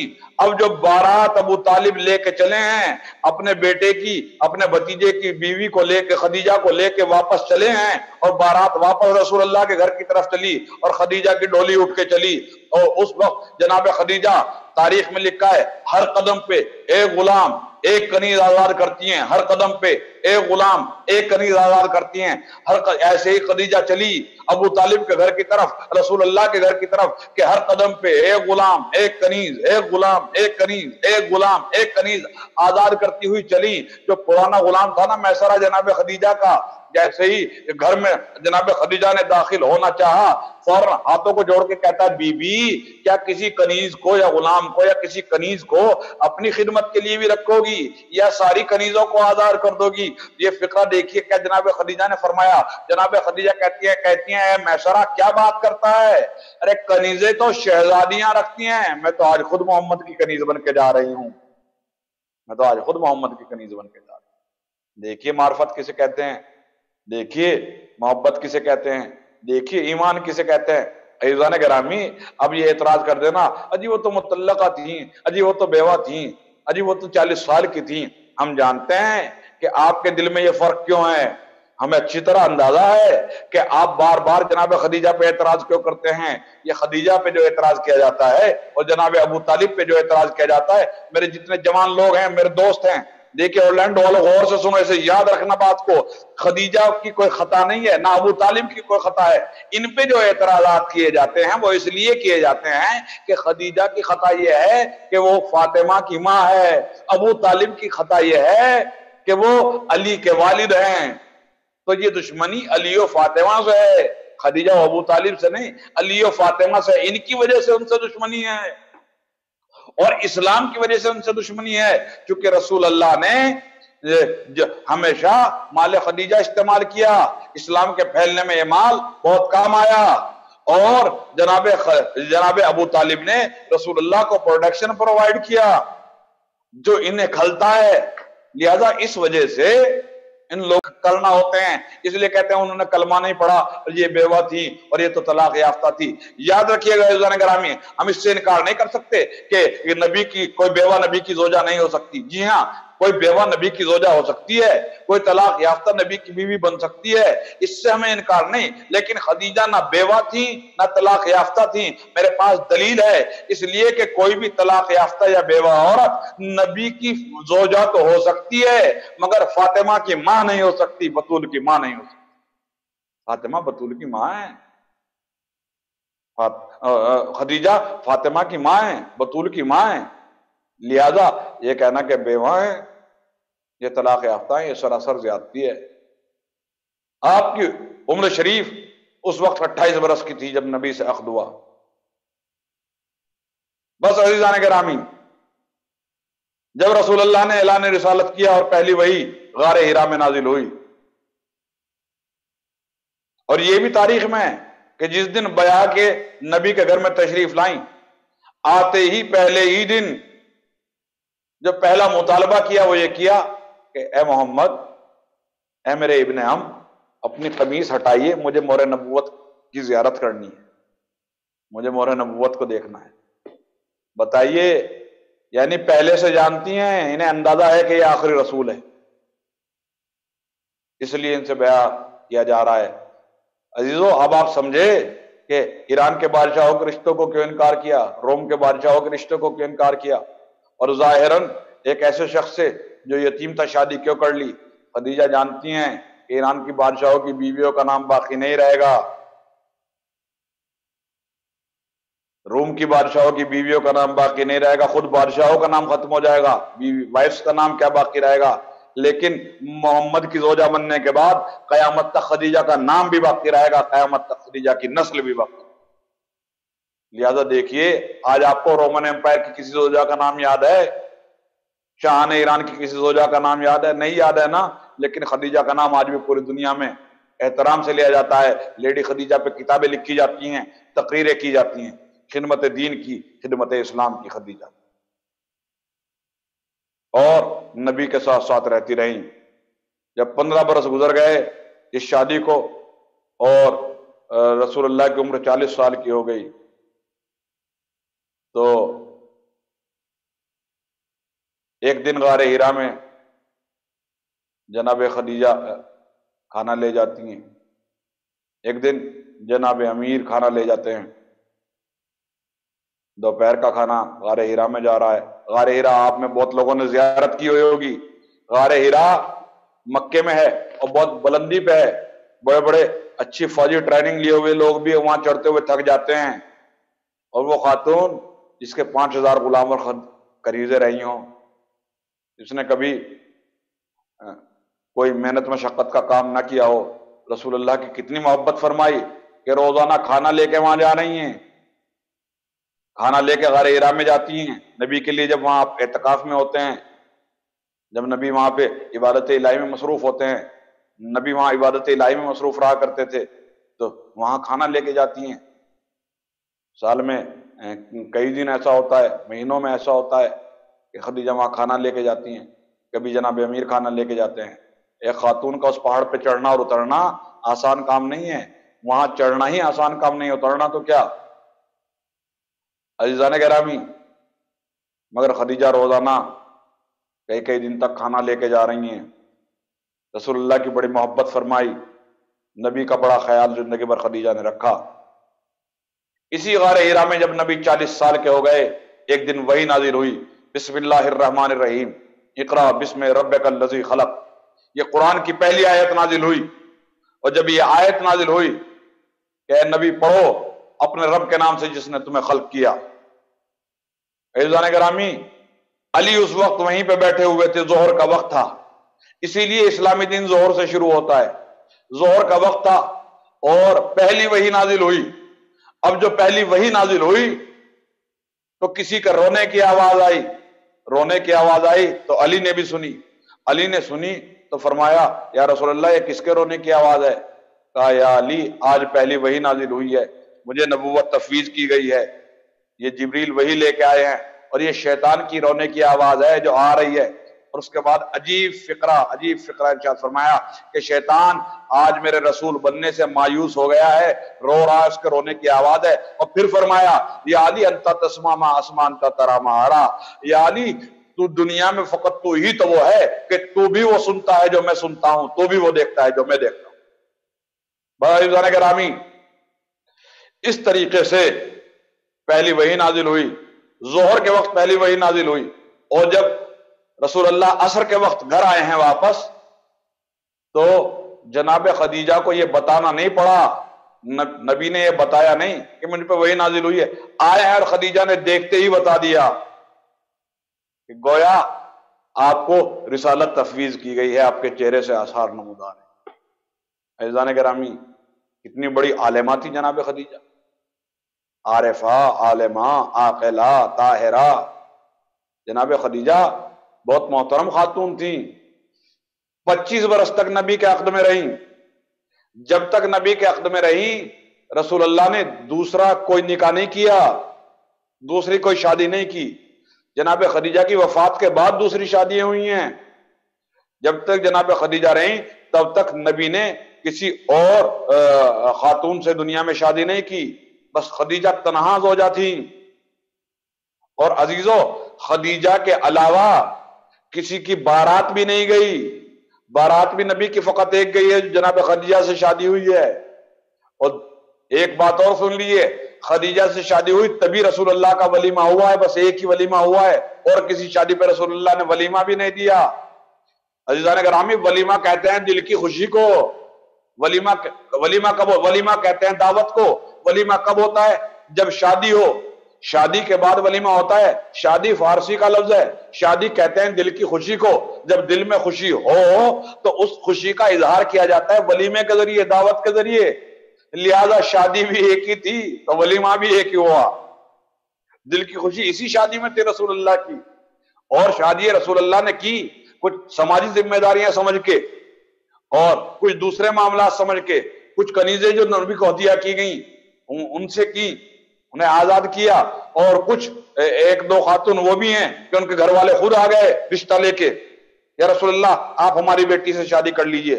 اب رسول اللہ خلق عظیم پہ فائز تھے، غیرت دار انسان تھے، منع کرتے تو کیسے کرتے؟ لہذا بارات مگر فقط ایک گئی ہے، اس لیے کہ جب سامنے والا خود لے کے آ گیا تو رسول اللہ بارات کیا لے کے جائیں؟ بارات فقط ایک گئی، خدیجہ کی بارات، اور ولیمہ بھی فقط ایک ہوا خدیجہ سے شادی کے بعد۔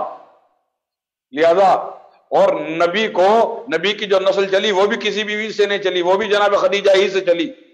خدیجہ بڑی شان کی خاتون تھی، جب نبی کو ملول دیکھا کرتی تھی، کبھی پریشان دیکھا کرتی تھی تو کہا رسول اللہ آپ پریشان ہیں؟ کہ مسلمان اسرت کے عالم میں ہیں، پریشانی کے عالم میں ہیں۔ تو فرمایا المالو مالک و انا جارتک، رسول اللہ یہ دولت آپ کی دولت ہے، میں تو آپ کی کنیز ہوں، اس مال کو آپ جیسے چاہیے استعمال کیجئے، جسے چاہیے دیجئے۔ عزیزان گرامی، یہ مال خدیجہ تھا جو مسلمانوں کے تنگ دستی کے حالت میں کام آیا، اسرت و غربت کے حالت میں کام آیا۔ اب جب اسلام پھیل گیا تو اسلام کا دسترخوان پہ کھانے والے آپ کو کروڑوں ملیں گے، اسلام سے مال کما کے غنی بننے والے بہت ملیں گے، اسلام سے اپنا فائدہ اٹھانے والے بہت ملیں گے، لیکن جب اسلام کو ضرورت تھی، جب اسلام تنگی میں تھا، جب اسلام غربت میں تھا، تو خدیجہ کے علاوہ خرچ کرنے والا آپ کو کوئی نہیں ملے گا۔ جناب خدیجہ نے خرچ کیا اور خدمت دین کی۔ عزیزان گرامی، اب لوگ کہتے ہیں ارے آپ باقی ازواج کو نہیں مانتے، وہ بھی تو ازواج رسول ہیں، وہ بھی تو امہات المومنین ہیں، آپ انہیں نہیں مانتے، آپ ان کا نہیں تذکرہ کرتے، آپ ہمیشہ خدیجہ کا تذکرہ کرتے ہیں۔ یہ بالکل جھوٹ ہے، ہم خدیجہ کو بھی مانتے ہیں، دوسری امہات المومنین کو بھی مانتے ہیں، ہم خدیجہ کا بھی احترام کرتے ہیں، ہم دوسری ازواج رسول کے احترام کی بھی قائل ہیں، مانتے سب کو ہیں، لیکن کسی کو ہم خدیجہ جیسا نہیں مانتے ہیں۔ یہ بہت کلیئر کٹ آپ سے کہہ دیتا ہوں، آن دا ریکارڈ بول رہا ہوں، مانتے سب کو ہیں مگر خدیجہ کے برابر کسی کو نہیں مانتے، اس لیے کہ اوروں میں اور خدیجہ میں فرق ہے۔ ساری بیویاں وہ ہیں نبی کی کہ جنہیں اسلام نے پالا ہے، خدیجہ وہ ہے جس نے اسلام کو پالا ہے، خدیجہ وہ ہے جس نے اسلام کو پالا ہے۔ باقی ازواج تو وہ ہیں جن کے شہریے بن گئے تھے، بعد رسول وظیفے بن گئے تھے، خدیجہ نے شہریہ نہیں لیا، وظیفہ نہیں لیا، بلکہ اپنا مال راہ اسلام میں خرچ کیا۔ عزیزان گرامی، پھر کچھ دن بعد، دیکھیں بہت جلدی سمیٹ رہا ہوں کیونکہ میں چاہتا ہوں یہ مکے کی زندگی ختم ہو تو پھر آپ کے سامنے مدینے کا جو دور ہے نبی کا وہ بیان کروں، اور جوان بچے اس بات کو غور سے سنتے رہیں، اور ماں باپ کی ذمہ داری ہے کہ اپنے بچوں کو مجلس میں بٹھائیں، اپنے گھر پہ فرشیزہ بچھائیں، سامنے احترام سے تبرک رکھیں، صوفے پہ بیٹھ کے مجلس نہ سنیے گا، فرش پہ بیٹھ کے مجلس سنیے گا، احترام کے ساتھ جیسے امام بارگاہ میں مجلس ہوتی ہے اسی طرح سنیے گا۔ اور ان باتوں کو اگر بچے اردو سمجھتے ہیں تو انہیں سمجھائیے گا، ورنہ ٹرانسلیٹ کر کے بتائیے گا۔ ضروری ہے، میں انشاءاللہ ان 10 مجلسوں میں آپ کے سامنے اسلامک ہسٹری کا ایک اچھا خاصا ایک تصویر پیش کروں گا، ایک اتنی واجب ہسٹری بیان کروں گا کہ جو ایک شیعہ کو، ایک مسلمان کو پتہ ہونی چاہیے، ضرور پتہ ہونی چاہیے، اتنی آپ کے سامنے میں بیان کر دوں۔ ایک دن رسول اللہ پہ وحی نازل ہوئی، بسم اللہ الرحمن الرحیم، وانذر عشیرتک الاقربین، اے نبی اپنے قرابت داروں کو، رشتہ داروں کو اللہ سے ڈراؤ۔ اب تک تو نبی خاموشی سے تبلیغ کر رہے تھے، اب جب وحی نازل ہوئی تو نبی نے اپنے قرابت دار اور رشتہ داروں کو بلایا اور جناب امیر سے کہا، مولا علی سے کہا، یا علی تم کھانے کا انتظام کرو، دعوت کا انتظام کرو۔ عزیزان گرامی، قریش کے بڑے بڑے سردار رسول اللہ کے بلکہ ابو طالب کے گھر میں جمع ہوئے اور دعوت کی گئی۔ اب دعوت کی جا رہی ہے، دعوت کا انتظام حضرت امیر کر رہے ہیں، جناب امیر نے کیا۔ کفار قریش نے کھایا پیا اور اٹھ کے چلے گئے، نبی کی بات نہیں سنی۔ جب نبی تقریر کرنے کھڑا ہوئے تو کفار کھڑے ہوئے اور ان کے سردار نے کھڑے ہو کہا، تم دیکھتے نہیں کھانا کم تھا اور کھانے والے زیادہ تھے؟ اور محمد نے اس میں سے چکھا، اور محمد کے اس نے یہ نہیں کہا کہ ان کی برکت کی وجہ سے پورا ہو گیا، اس نے کہا ان کے جادو کی وجہ سے، نعوذ باللہ جادوگر ہیں، ساحر ہیں، ان کے جادو سے وہ کھانا کم کھانا جو تھا سب نے کھا لیا، سب سے سیر ہو گئے، اور کھانا پھر بھی بچا رہا، سب شکم سیر ہو گئے، سب کا پیٹ بھر گیا، سب کی بھوک مٹ گئی، کھانا پھر بھی بچا رہا، لہذا یہ جادوگر ہیں، ان کی بات نہ سنو۔ وہ لوگوں کو لے کے اٹھ کے چلا گیا۔ اگلے دن پھر دعوت ہوئی، دعوت کے بعد پھر یہی واقعہ دہرایا گیا، نبی پھر تقریر کرنے کھڑے ہوئے، اس نے پھر اٹھ کے یہی کہا، پھر لے کے واپس چلا گیا۔ تیسرا دن آیا، پھر کھانے کا انتظام ہوا، پھر دعوت ہوئی، کافروں نے اٹھ کے پھر جانا چاہا۔ ابو طالب بڑی ڈاپ ڈپٹ کی سرکار تھے، بڑے جاہ و جلال کی سرکار تھے، بڑی بعظمت اور حشم والی سرکار تھے۔ ایک مرتبہ ابو طالب نے ڈانٹ کے بٹھا دیا کہ کھا کے کب تک جاتے رہو گے، بات سن کے بھی جاؤ۔ اب کس کی ہمت تھی، سب خاموشی سے بیٹھ گئے۔ نبی نے کھڑے ہو کے اعلان کیا کہ دیکھو بھائی، جو تم یہ بتوں کو پوج رہے ہو یہ صحیح کام نہیں ہے، میں تمہارے لیے دین لے کے آیا ہوں، ایک ایسی چیز لے کے آیا ہوں جس میں دنیا میں بھی کامیابی ہے، آخرت میں بھی کامیابی ہے۔ مجھے رسول بنا کے تمہاری طرف بھیجا گیا ہے تاکہ میں تمہاری ہدایت کر سکوں، اور اس کام میں اللہ وحدہ لا شریک کو مانو، مجھے رسول مانو، اور جو اس کام میں میری مدد کرے گا، نبی نے دیکھ کے پہلے دن اعلان کر دیا. یہ نہ کہیے گا کہ علی کو غدیر میں بنایا گیا، غدیر میں تو پھر اعلان ہوا ہے دوبارہ، مگر علی پہلے ہی دن نبی نے اعلان کر دیا تھا کہ جسے میری خلافت چاہیے، میرے بعد حکومت چاہیے، وہ یہاں پہ آئے. پہلے ہی دن حکومت بننے کے بعد وارث نہ بنے، حکومت بناتے ہوئے وارث بنے، خدمت کرنے میں وارث بنے. خدمت کرنے کے لیے علی، مال کھانے کے لیے دنیا، خدمت کرنے کے لیے علی، حکومت کرنے کے لیے دنیا والے، اسلام بچانے کے لیے علی، اسلام ہتھیانے کے لیے دنیا والے، اسلام پھیلانے کے لیے علی، اور نبی کے بعد اسلام کو کیپچر کرنے والے، حکومت کو کیپچر کرنے والے دوسرے لوگ. پہلے دن جس دن رسول نے اعلان کیا، علی نے اس دن وعدہ نصرت کیا. نبی نے فرمایا جو اس کام میں، دعوت ذوالعشیرہ کے دن نبی نے فرمایا جو اس کام میں دین کے پھیلانے میں میری مدد کرے گا، وہ میرا بھائی، وہ میرا وصی، وہ میرا وزیر، وہ میرا خلیفہ ہوگا. میرا بھائی، میرا وزیر، میرا وصی اور میرا خلیفہ ہوگا. کسی نے قبول نہ کیا، بس کوئی کھڑا نہ ہوا، وہی کھڑا ہوا جسے کھڑا ہونا چاہیے تھا. تاریخ کہتے ہیں 10 برس کا بچہ کھڑا ہوا، اس نے کھڑا ہونے کے بعد کہا یا رسول اللہ میں اس کام میں آپ کی مدد کروں گا، میں اس کام میں آپ کی نصرت کروں گا، میں وعدہ نصرت کرتا ہوں. اگر کوئی آپ پہ حملہ کرے گا تو میں اس کے ہاتھ پیر توڑ دوں گا، میں شکم چاک کر دوں گا، میں آنکھیں پھوڑ دوں گا. دیکھیے، دیکھنے میں سننے میں ایسا لگ رہا ہے کہ چھوٹا بچہ بول رہا ہے کہ اگر کوئی آپ پہ حملہ کرے گا تو میں اس کے ہاتھ پیر توڑ دوں گا، میں اس کا شکم چاک کر دوں گا، میں اس کی آنکھیں نکال لوں گا. کوئی یہ سوچے کہ بچہ ہے، بچہ بول رہا ہے، بچہ نہ سمجھیے گا، سیریس لیجئے گا. یہ جو بچہ کہہ رہا ہے وہی کرے گا، اسے اپنے جیسا عام بچہ نہ سمجھ لیجئے گا، ورنہ پٹائی کھائیے گا، اس لیے کہ پٹتا وہی ہے جو علی کو اپنے جیسا سمجھتا ہے. تاریخ کہتی ہے کہ جب علی نے وعدہ کر لیا تو رسول اللہ نے فرمایا فَاسْمَعُوهُ وَأَطِيعُوهُ، تم سب کے لیے ضروری ہے کہ علی کی بات سنو اور ان کی اطاعت کرو. لوگوں نے حضرت ابو طالب کو تانا دیا، اب تو آپ کو بیٹے کی اطاعت کرنا پڑے گی، اب تو ان کی بات ماننا پڑے گی.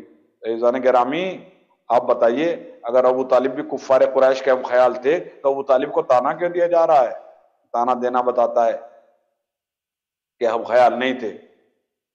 اب جب نبی نے دین کی کھلم کھلا تبلیغ شروع کی تو کفار قریش نبی کے دشمن ہو گئے اور شدید مخالفتیں شروع کر دیں. شروع میں انہوں نے یہ کیا کہ اپنے بچوں کو نبی کے پیچھے لگا دیا، 100-150 بچوں کو، 200 سے 400 بچوں کو، کہ دیکھو جب یہ نکلیں گے تو تم ان کے پیچھے تالیاں بجاتے ہوئے جانا، کلیپنگ کرتے ہوئے کہنا ساحر ساحر، جادوگر آئے جادوگر آئے، مجنون ہے، نعوذ باللہ پاگل ہیں. اور یہ کہہ کے انہوں نے اپنے بچوں کو نبی کے پیچھے لگایا.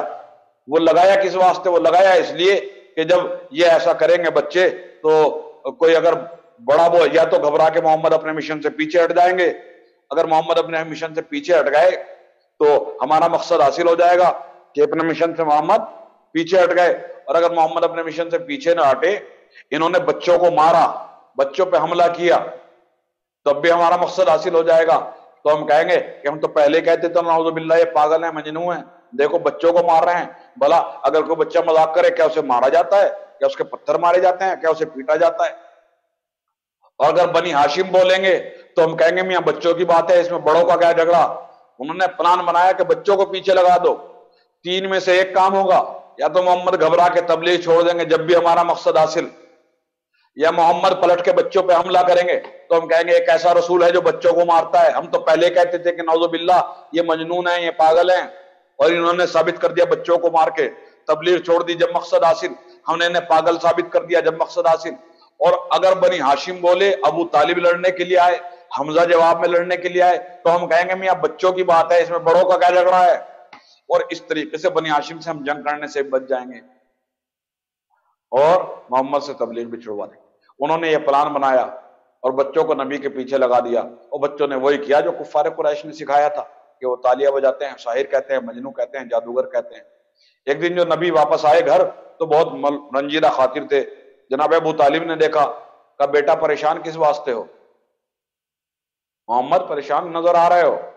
تو انہوں نے پورا واقعہ سنایا کہ چچا کیا بتاؤں، آج بنی امیہ کے بچے میرے پیچھے لگ گئے، وہ اٹھا اٹھا کے پتھر مار رہے تھے. دیکھیے بنی امیہ بنی ہاشم کی دشمنی کہاں پہ ہے.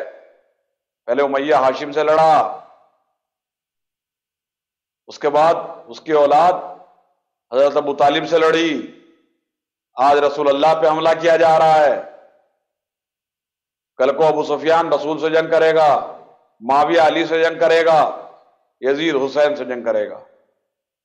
یہ بنی امیہ کی دشمنی ہے، یہ دشمنی کر رہے ہیں۔ دیکھیے گا کہ بنی امیہ کے بچے میرے پیچھے لگ گئے، انہوں نے پتھر مارے، مجھے ساحر کہا، مجھے مجنوں کہا، اس لیے آپ مجھے رنجیدہ خاطر پا رہے ہیں۔ عزیزان گرامی، اب ابو طالب نے بیٹھ کے سوچا، 1 منٹ بعد فیصلہ کر لیا۔ اسی خود نہیں گئے بچوں سے لڑنے کے لیے، اسی بچے کو بلایا جس نے دعوت ذوالشیرہ میں وعدہ نصرت پیغمبر کیا تھا، جس نے نبی کی نصرت کا مدد کا وعدہ کیا تھا، اسی بچے کو بلایا، اور بلانے کے بعد کہا علی آج تم محمد کے ساتھ جانا، اور اگر بچے انہیں پریشان کریں تو ان کی خبر گیری کر لینا اچھی طریقے سے۔ بس تاریخ کہتی ہے وہ بگڑے ہوئے بچے جیسے نبی گھر سے باہر نکلے وہ پیچھے آئے، تالیاں بجانا، ریت اٹھا کے پھینکنا، ڈھیلے مارنا اور ساحر مجنون اور پاگل کہنا انہوں نے شروع کیا۔ اب جو قریب آئے تو علی نے ڈانٹا کہ خبردار کوئی نہ آنا۔ عزیزان گرامی، اب کوئی ان میں بڑا بچہ ہوگا، وہ آیا، آنے کے بعد اس نے نبی کے اٹھا کے پتھر مارا، علی نے اٹھا کے پٹک دیا، ہاتھ توڑ دیا، کسی کا پیر توڑ دیا، کسی کی آنکھ پھوڑ دی۔ اب وہ اس کے منظر کے لیے دوسرا آیا، وہ بھی پٹا، تیسرا آیا، وہ بھی پٹا۔ اب یہ پٹ پٹا کے بھاگے، واپس دوڑے، اپنے گھروں پہ چلے گئے۔ علی نے وعدہ نصرت نبھانا شروع کر دیا۔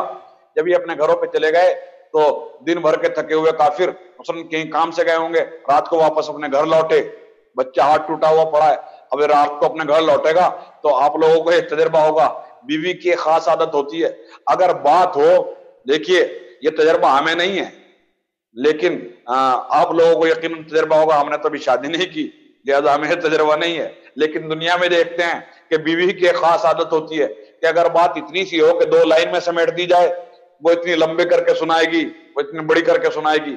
اب دن بھر کا تھکا ہوا کافر آیا، اس نے دیکھا بچہ سامنے نظر نہیں آ رہا ہے، اس نے کہا بچہ کہاں ہے؟ اس نے کہا کہاں ہے؟ ارے بچ گیا، علی نے تو آج قتل ہی کر دیا تھا، سمجھو علی نے تو آج نمٹا دیا تھا، علی نے تو آج ہمارے گھر کا چراغ ہی بجھا دیا تھا، آج تو ہمارا چراغ ہی گل ہو جاتا۔ کیوں کیا ہوا؟ کہا علی نے مارا، بڑی مشکل سے بچا ہے، دیکھو زندہ بھی بچتا ہے کہ نہیں، بہت پٹائی کی ہوئی ہے۔ اب کافر اپنے بچے کے پاس گیا، اس نے کہا کیا ہوا؟ کہا وہ آپ نے بھیجا تھا نا ہمیں کہ جا کے محمد کو پریشان کرنا، ساحر مجنوں کہنا، پتھر مارنا۔ کہا پھر کیا ہوا؟ کہا ہم گئے تھے۔ کہا کیا ہوا؟ کہا ان کے ساتھ انہوں نے ہماری پٹائی کی۔ کہا کیوں ان کے ساتھ بہت بڑا لشکر تھا؟ کہا نہیں، علی تھے۔ کہا پھر کیا ہوا؟ کہا علی نے ہمیں مارا۔ کہا جب علی نے تمہیں مارا دوسرے بچوں نے تمہاری مدد نہیں کی؟ کہا ہاں کی۔ کہا پھر کیا ہوا؟ کہا علی نے انہیں بھی مارا۔ کہا 10-20 تھے؟ کہا 10-20 کو مارا۔ 50-100 تھے؟ کہا 50-100 کو مارا، سب کو مارا۔ اب کافروں کی سمجھ میں نہیں آ رہا ہے، ہر گھر میں یہ ہو رہا ہے کہ علی نے مارا، علی نے مارا، علی نے مارا۔ اب ان کے سمجھ میں نہیں آ رہا ہے کہ ایک اکیلے علی نے اتنے ساروں کو کیسے مارا۔ عزیزان گرامی، اور ان نے فقط یہی غم تھوڑی ہے۔ کہا پھر کیا ہوا؟ کہا پھر ہم سب بھاگ کے اپنی جان بچا کے آ گئے۔ اب یہ کافروں کے لیے دوسرا غم ہے، لڑنے والی قوم تھی، کوئی عام قوم تھوڑی تھی، لڑنے والی قوم تھی۔ بھاگ آیا پہلے دن پٹ کے، ان کے حساب سے تو بچہ ہی بیکار ہو گیا، اس لیے کہ بچے کی خاص عادت ہوتی ہے جب وہ کسی سے ڈر جاتا ہے اور بھاگتا ہے تو جب بھی رستے میں گلی میں میدان میں اسے دیکھے گا جس سے ڈرا تھا تو بھاگ جائے گا۔ اب کافروں کے حساب سے تو یہ بچے بیکار ہو گئے، یہ فقط آج ہی تھوڑی بھاگا ہے، اب یہ بچہ ہمیشہ بھاگے گا، یہ بدر میں بھاگے گا، یہ احد میں بھاگے گا، یہ خیبر میں بھاگے گا، یہ خندق میں بھاگے گا، یہ تو بھاگتا ہی رہے گا، اب علی کے مقابلے پہ ٹھہرے گا نہیں، یہ تو بچہ ہی بیکار ہو گیا۔ یہ افسوس دوسرا ہو رہا ہے۔ لہٰذا انہوں نے میٹنگ کی، کافروں نے میٹنگ کی، میٹنگ کرنے کے بعد ایک آ کے ہم جا کے ابو طالب سے ملیں گے اور ابو طالب سے بات کریں گے۔ لہذا انہوں نے جناب ابو طالب سے جا کے بات کی کہ اپنے بچے کو روکو، اس نے ہمارے بچوں کو مارا ہے، علی نے ہاتھ توڑ دیے ہیں، کوئی کہتا ہے پیر توڑ دیے ہیں، کوئی کہتا ہے آنکھ پھوڑ دی ہے۔ کافروں کا ڈیلیگیشن، یہ وفد آ کے یہ گروہ ابو طالب سے ملا۔ دیکھیے ڈائریکٹ جا کے رسول سے مل سکتے تھے، رسول کے پاس نہیں گئے، ابو طالب کے پاس ہے، یہ بھی انتظام قدرت تھا کہ یہ آ کے ابو طالب سے کہیں۔ عزیز جب انہوں نے ابو طالب سے کہا تو ابو طالب نے عجیب جواب دیا۔ آپ فرماتے ہیں کہ بھائی تم اپنے بچوں کو روک لو کہ وہ محمد کو برا بلا نہ کہے، محمد کو پریشان نہ کرے، میں بھی علی کو روک لوں گا، پھر وہ تمہارے بچوں کو نہیں مانیں گے، پہلے تم اپنے بچوں کو روکو، تاکہ پہلے تم اپنے بچوں کو روکو، پھر میں علی سے کہہ دوں گا وہ تمہارے اوپر ہاتھ نہیں اٹھائے گا۔ سمجھدار باپ نے بیٹے کا مزاج بنا دیا، دنیا دشمنی رسالت چھوڑ دے، علی ہاتھ اٹھانا چھوڑ دے گا، دنیا محمد کی دشمن عداوت چھوڑ دے، علی ہاتھ اٹھانا چھوڑ دیں گے، لہذا بیٹے کا مزاج بنا دیا گیا۔ عزیزان گرامی، اس طریقے سے حضرت ابو طالب نے اور جناب خدیجہ نے خدمت دین کی، خدمت اسلام کی، ابو طالب نے خدمت دین کی، اس طریقے سے اسلام پھیلا۔ عزیزو، اسلام کے کام خدیجہ کی دولت آئی، اسلام کے کام ابو طالب کا خون آیا۔ عزیزان گرامی، یہ جس کا غم منانے کے لیے آپ بیٹھے ہیں، یہ خون ابو طالب ہی ہے، یہ خون ابو طالب ہے جو کربلا میں آ چکا ہے۔ حسین کے خیمے ہٹا دیے گئے ہیں، فراز سے خیمے ہٹا کے خشکی میں نصب کر دیے گئے۔ فوج یزید آ کے فرات کے کنارے اتر رہی ہے، بڑے بڑے لشکر آ کے فرات کے کنارے اتر رہے ہیں۔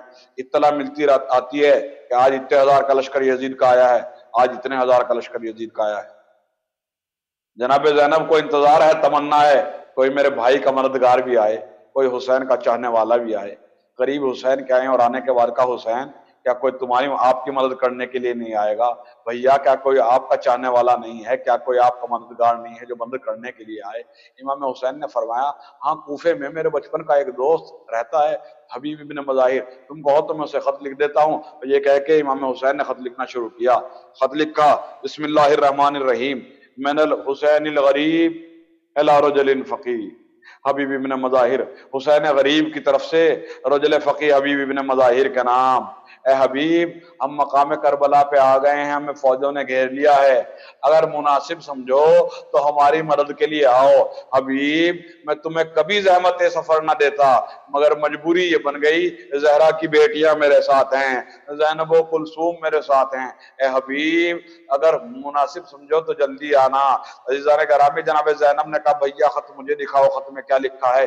جناب زینب نے خط کو پڑھا اور کہا، بھیا اس میں ایک فقرہ میری طرف سے بھی بڑھا دو، ایک سینٹنس میری طرف سے بھی بڑھا دو کہ حبیب آنے میں جلدی کرنا، اگر آنے میں دیر کی تو فرزند رسول کو زندہ نہ پاؤ گے۔ جزاکم اللہ خیر جزا، اللہ کسی غم میں نہ لائے سوائے غم آل محمد۔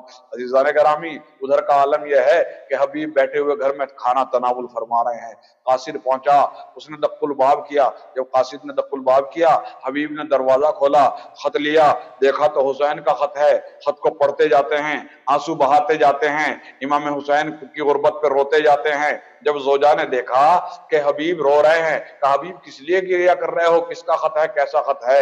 ارشاد فرمایا کہ یہ حسین کا خط ہے، مقام کربلا پہ فوجوں نے گھیر لیا ہے، مجھے مدد کے لیے بلایا ہے۔ کہا حبیب آپ کا کیا ارادہ ہے؟ کہا سوچتا یہ ہوں کہ جا کے کیا کروں گا، تو بیوہ ہو جائے گی، میں مارا جاؤں گا، بچے یتیم ہو جائیں گے، گھر تباہ و برباد ہو جائے گا۔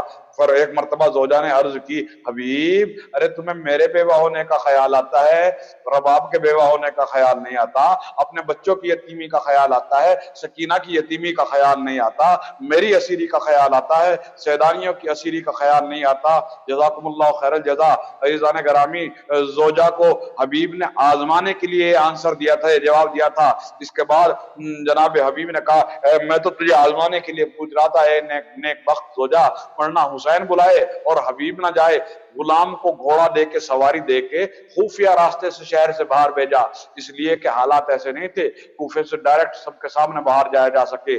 حبیب کو پہنچنے میں دیر ہوئی، اب جو پہنچے جا کے منظر دیکھا کہ غلام گھوڑے کو سمجھا رہا ہے اور گھوڑا رو رہا ہے، گریہ کر رہا ہے، اور غلام کہہ رہا ہے، اے اسپِ باوفا، اگر حبیب نہ آئے تو میں تجھ پہ سوار ہو کے تجھے حسین کی نصرت کے لیے لے کے جاؤں گا۔ حبیب نے دیکھا تو گریہ کرنے لگے۔ فرزند رسول، یہ کیسا وقت آ گیا کہ حیوانات بھی گریہ کر رہے ہیں، جانوروں کو بھی رحم آ رہا ہے۔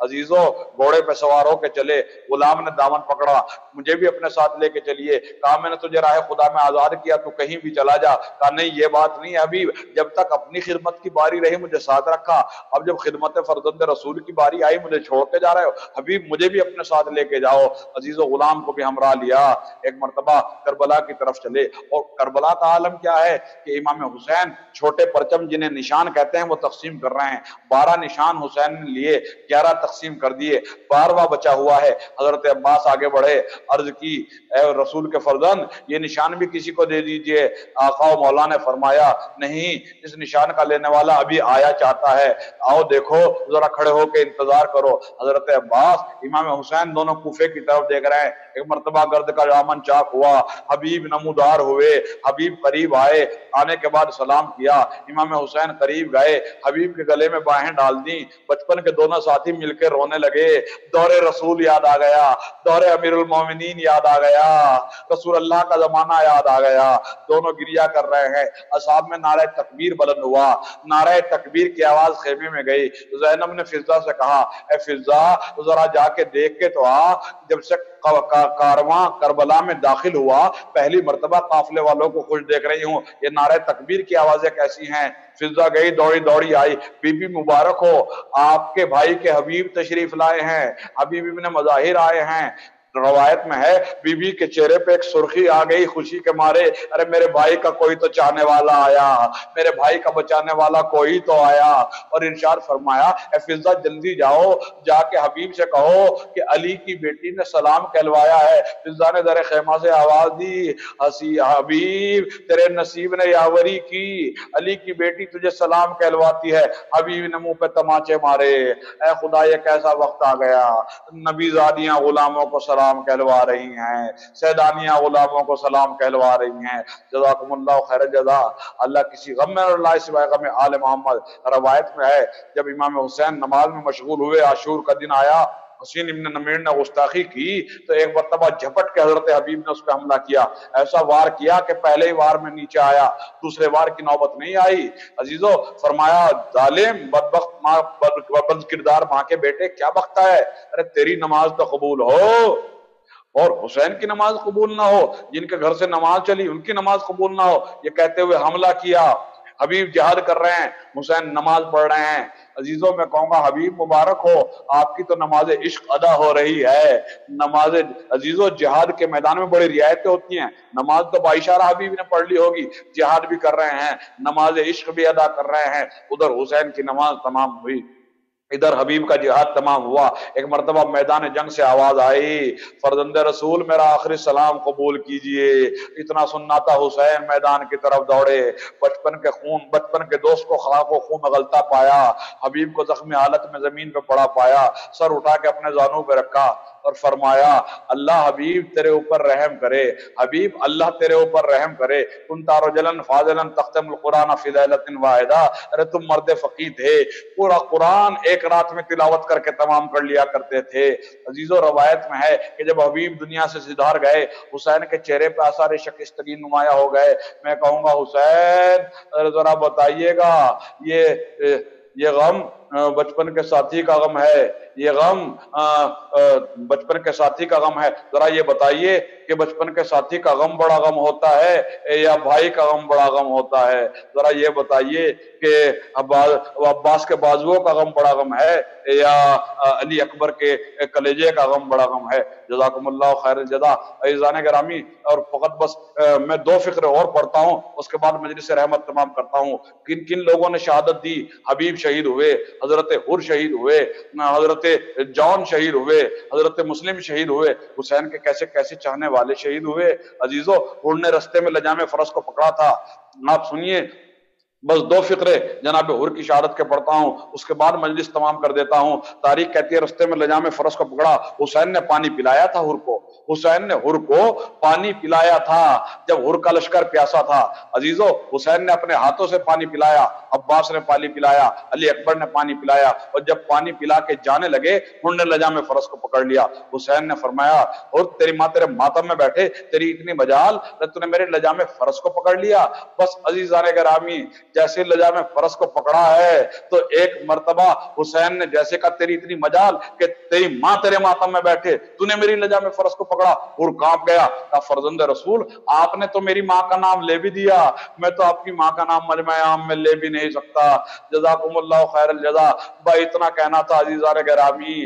حسین کا قافلہ آگے بڑھا، جب کربلا میں آ گیا اور شب عاشور آ گئی ہے، حر کا غلام بار بار پانی لے کے جاتا ہے، لیکن حر پانی نہیں پیتا، بار بار غلام پانی لے کے جاتا ہے، حر پانی نہیں لیتا پیتا، کبھی اٹھتا ہے کبھی بیٹھتا ہے کبھی ٹہلتا ہے۔ حر نے پانی کو اٹھا کے زمین پہ پٹک دیا، غلام نے جا کے حر کے بھائی سے کہا اور مجھے بہت پریشان نظر آتے ہیں، پانی نہیں پیتے، آخر کیا وجہ ہے جو پانی نہیں پیتے؟ عزیزان گرامی، بھائی قریب آیا کہ پانی کیوں نہیں پیتے ہو، کھانا کیوں نہیں کھاتے ہو؟ بھائی کا ہاتھ ہور نے پکڑا، کھینچتا ہوا ایک ٹیلے کے پیچھے گیا، حسین کے خیموں کے پیچھے، شب عاشور، یہ شب عاشور کا واقعہ ہے، شب عاشور میں حسین کے خیموں کے پیچھے گئے اور کہا ذرا غور سے سنو، کچھ آوازیں آ رہی ہیں۔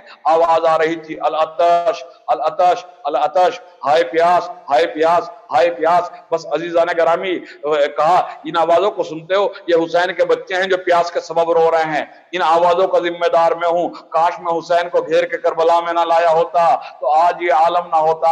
آپ جانتے ہو ان آوازوں کا مطلب، یعنی حسین کے بچے اتنے پیاسے تھے کہ پوری رات پیاس کے سبب سو نہیں سکے۔ صبح کا وقت تھا، اور حسین کے خیموں کے پیچھے کھڑا تھا، حسین نے پہلا خطبہ دیا صبح میں تو ہر حسین کے خیمے کی طرف بڑھا۔ تاریخ کہتی ہے اپنے بچوں سے کہا کہ میرے بیٹے میرے ہاتھوں کو پٹی سے باندھ دے، میرے آنکھوں پہ پٹی باندھ دے، میری ڈھال کو الٹ دے، یہ علامت ہوتی ہے کہ گناہگار توبہ قبول کرانے کے لیے آ رہا ہے، معافی مانگنے کے لیے آ رہا ہے۔ جیسی اور ادھر کا منظر یہ ہے کہ حسین اپنے خیمے میں پردہ ایسے الٹے بیٹھے ہوئے ہیں، سامنے سے ہر کو آتے ہوئے دیکھا تو کہا عباس روکنا نہیں، ہر دوست بن کے آ رہا ہے، دشمن بن کے نہیں آ رہا ہے۔ جب ہر قریب آئے تو یہ بھی لکھا ہے میر صاحب نے کہ حضرت زہیر قین پہرا دے رہے ہیں، حضرت جون پہرا دے رہے ہیں اور دوسرے ساتھی پہرا دے رہے ہیں۔ جیسے قریب آئے تو زہیر قین نے کہا اپنی تلوار کھول کے یہیں رکھو۔ کیوں آئے ہو ہر؟ کہا حسین سے ملنے آیا ہوں، معافی مانگنے آیا ہوں۔ کہا ایک کام کرو ہر، ہتھیار کھول کے یہیں رکھو، زرہ اتار کے یہیں رکھو، ڈھال یہیں پہ رکھو، اگر حسین تک جانا ہے تلوار لے کے نہیں جا سکتے۔ کانپنے لگا ہر، اس لیے کہ عرب میں بہت بڑی توہین مانی جاتی تھی کسی کے ہتھیار اس کی زندگی میں کھلوا لیے جائیں۔ عزیزان گرامی جیسے ہر کانپا ہے تو ایک مرتبہ ہر نے کانپ کے کہا کہ غرض لے کے آیا ہوں زہر قین، اس لیے میں ہتھیار کھول رہا ہوں، ورنہ عرب میں کسی ماں نے وہ لال پیدا نہیں کیا ہر کی زندگی میں ہر کے ہتھیار کھلوا دے۔ بس عزیزان گرامی جیسے یہ کہا زہیر نے بھی تیش کے عالم میں کہا کہ غرض لے کے آیا ہے معافی مانگنے، اسی لیے حسین تک جا رہا ہے، ورنہ کسی ماں نے وہ لال پیدا نہیں کیا زہیر قین کی زندگی میں تلوار لے کے حسین تک جا سکے۔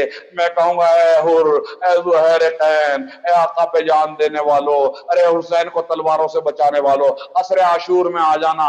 حسین تنہا گھوڑے پہ ڈگمگا رہے ہیں، دنیا والے تلواریں مار رہے ہیں، کوئی نیزہ مار رہا ہے، کوئی پتھر مار رہا ہے۔ جزاکم اللہ خیر الجزا۔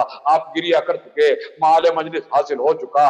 عزیزان گرامی مگر میرا دل چاہتا ہے دو فقرے مصائب کے اور پڑھوں، اس لیے کہ جو مصائب جناب حبیب کے میں نے آپ کے سامنے پڑھے وہ شاید ریپیٹ ہو گئے، ایک دو مجلسوں میں اور بھی پڑھے تھے تو ذہن سے سلپ ہوا۔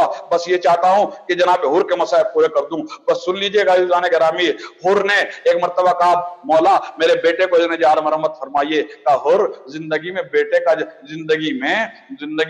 بیٹے کا جنازہ کیسے دیکھو گے؟ کہا مولا آپ بھی تو اکبر کا داغ دیکھو گے، لہذا اگر میں اس کا داغ دیکھ لوں تو کون سے بڑی بات ہے؟ مولا حلی توبہ، فرزند رسول کیا میرے لیے توبہ کی گنجائش ہے؟ فرمایا ہر میں نے بخشا، میرے باپ نے بخشا، میرے نانا نے بخشا۔ اور ہاتھوں کو جوڑ کر کہتا ہے فرزند رسول جب میں نے لجام فرس پہ ہاتھ ڈالا تو ایک اماری سے رونے کی آواز آئی تھی، زینب کی اماری سے رونے کی آواز آئی تھی، جب تک وہ بی بی نہ بخش دے میں اپنے کو معاف شدہ تصور نہ کروں گا۔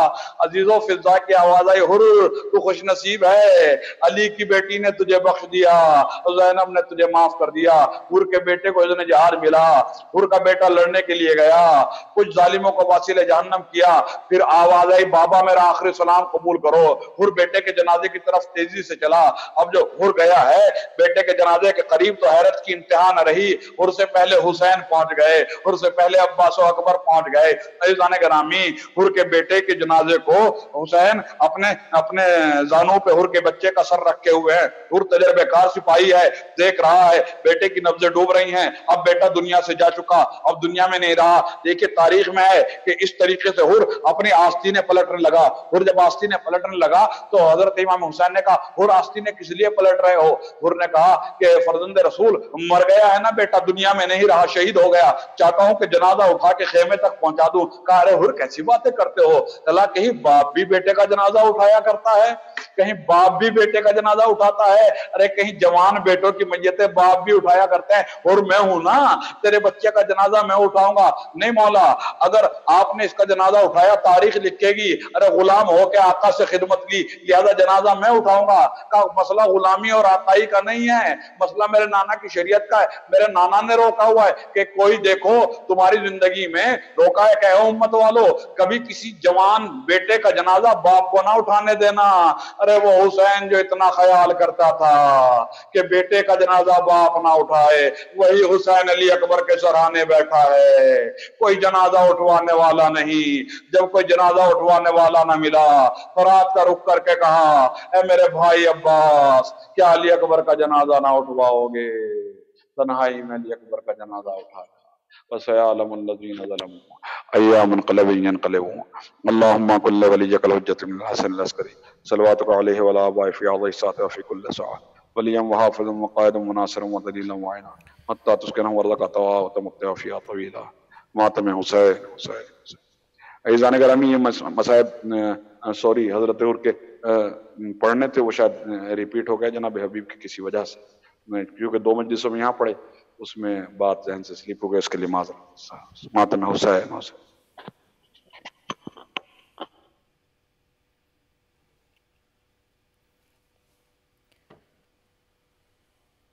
یا حسین یا حسین یا حسین یا حسین یا حسین یا حسین.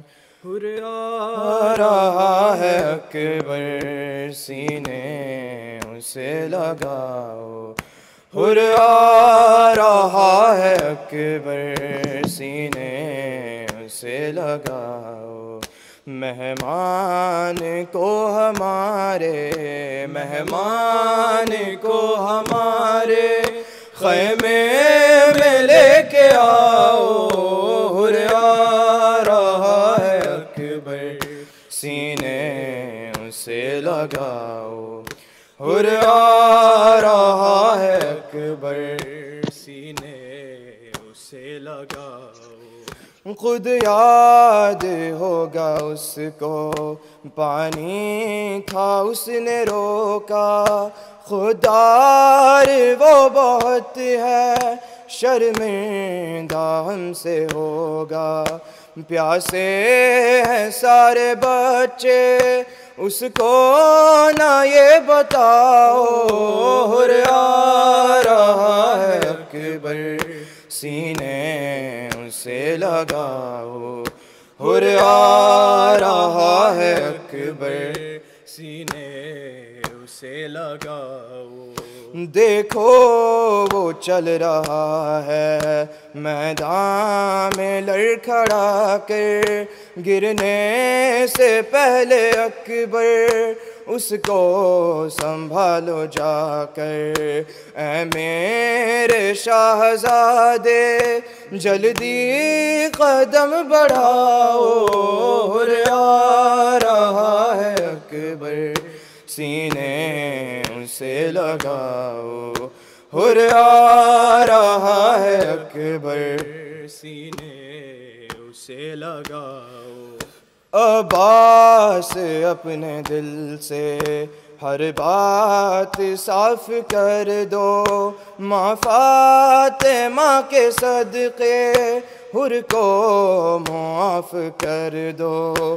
جا کر علم کے اس کو سائے میں لے کے آؤ, ہر آ رہا ہے اکبر سینے اسے لگاؤ, ہر آ رہا ہے اکبر سینے اسے لگاؤ. تم سے بھی پہلے مرنے جائے گا اس کا بیٹا, جی بھر کے دیکھ لے وہ اپنے پسر کا چہرہ.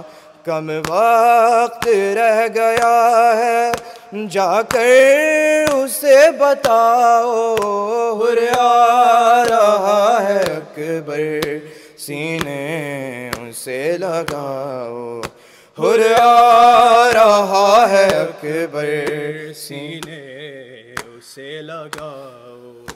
مہمان کو ہمارے مہمان کو ہمارے خیمے میں لے کے آؤ، ہر آ رہا ہے اکبر سینے سے لگاؤ، ہر آ رہا ہے اکبر سینے سے لگاؤ، یا حسین یا حسین یا حسین۔ حسین یا حسین یا حسین یا حسین، اے ہر جوان کا لاشا اٹھانا مشکل ہے، اے ہر جوان کا لاشا اٹھانا مشکل ہے، اے ہر جوان کا لاشا اٹھانا مشکل ہے، پسر کے سینے سے برچی چھڑانا مشکل ہے، اے ہر جوان کا لاشا اٹھانا مشکل ہے، دل پدر کی جو حالت ہے ہر سمجھتا ہوں تمہاری صبر کی، لیکن میں داد دیتا ہوں کہ جیسے تم یہاں آئے ہو آنا مشکل ہے، اے ہر جوان کا لاشا اٹھانا مشکل ہے، پکارا ہر کا پسر رو کے اے شہ عصمت، سلام کے لیے اٹھنے کی بھی نہیں ہمت، کہ پیاسے ہونٹوں سے مولا بلانا مشکل ہے، اے ہر جوان کا لاشا اٹھانا مشکل ہے، غریب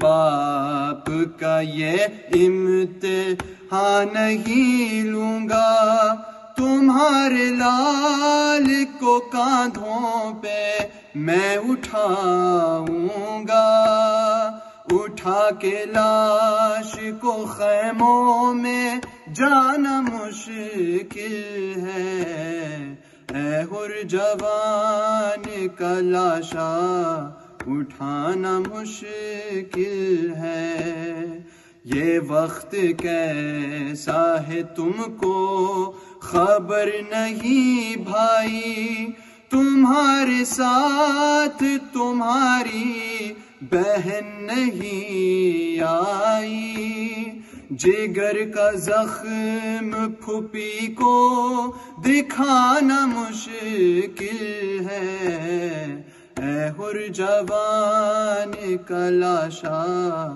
اٹھانا مشکل ہے، یوں زرد چہرہ ہے جیسے کہ جان نکلتی ہے، میں دیکھتا ہوں کمر تیری جھکتی جاتی ہے، تیرے لیے یہ شہادت بھلانا مشکل ہے، اے ہر جوان کا لاشا اٹھانا مشکل ہے، پسر کے سینے سے برچی چھڑانا مشکل ہے، اے ہر جوان کا لاشا اٹھانا مشکل ہے، حسین حسین۔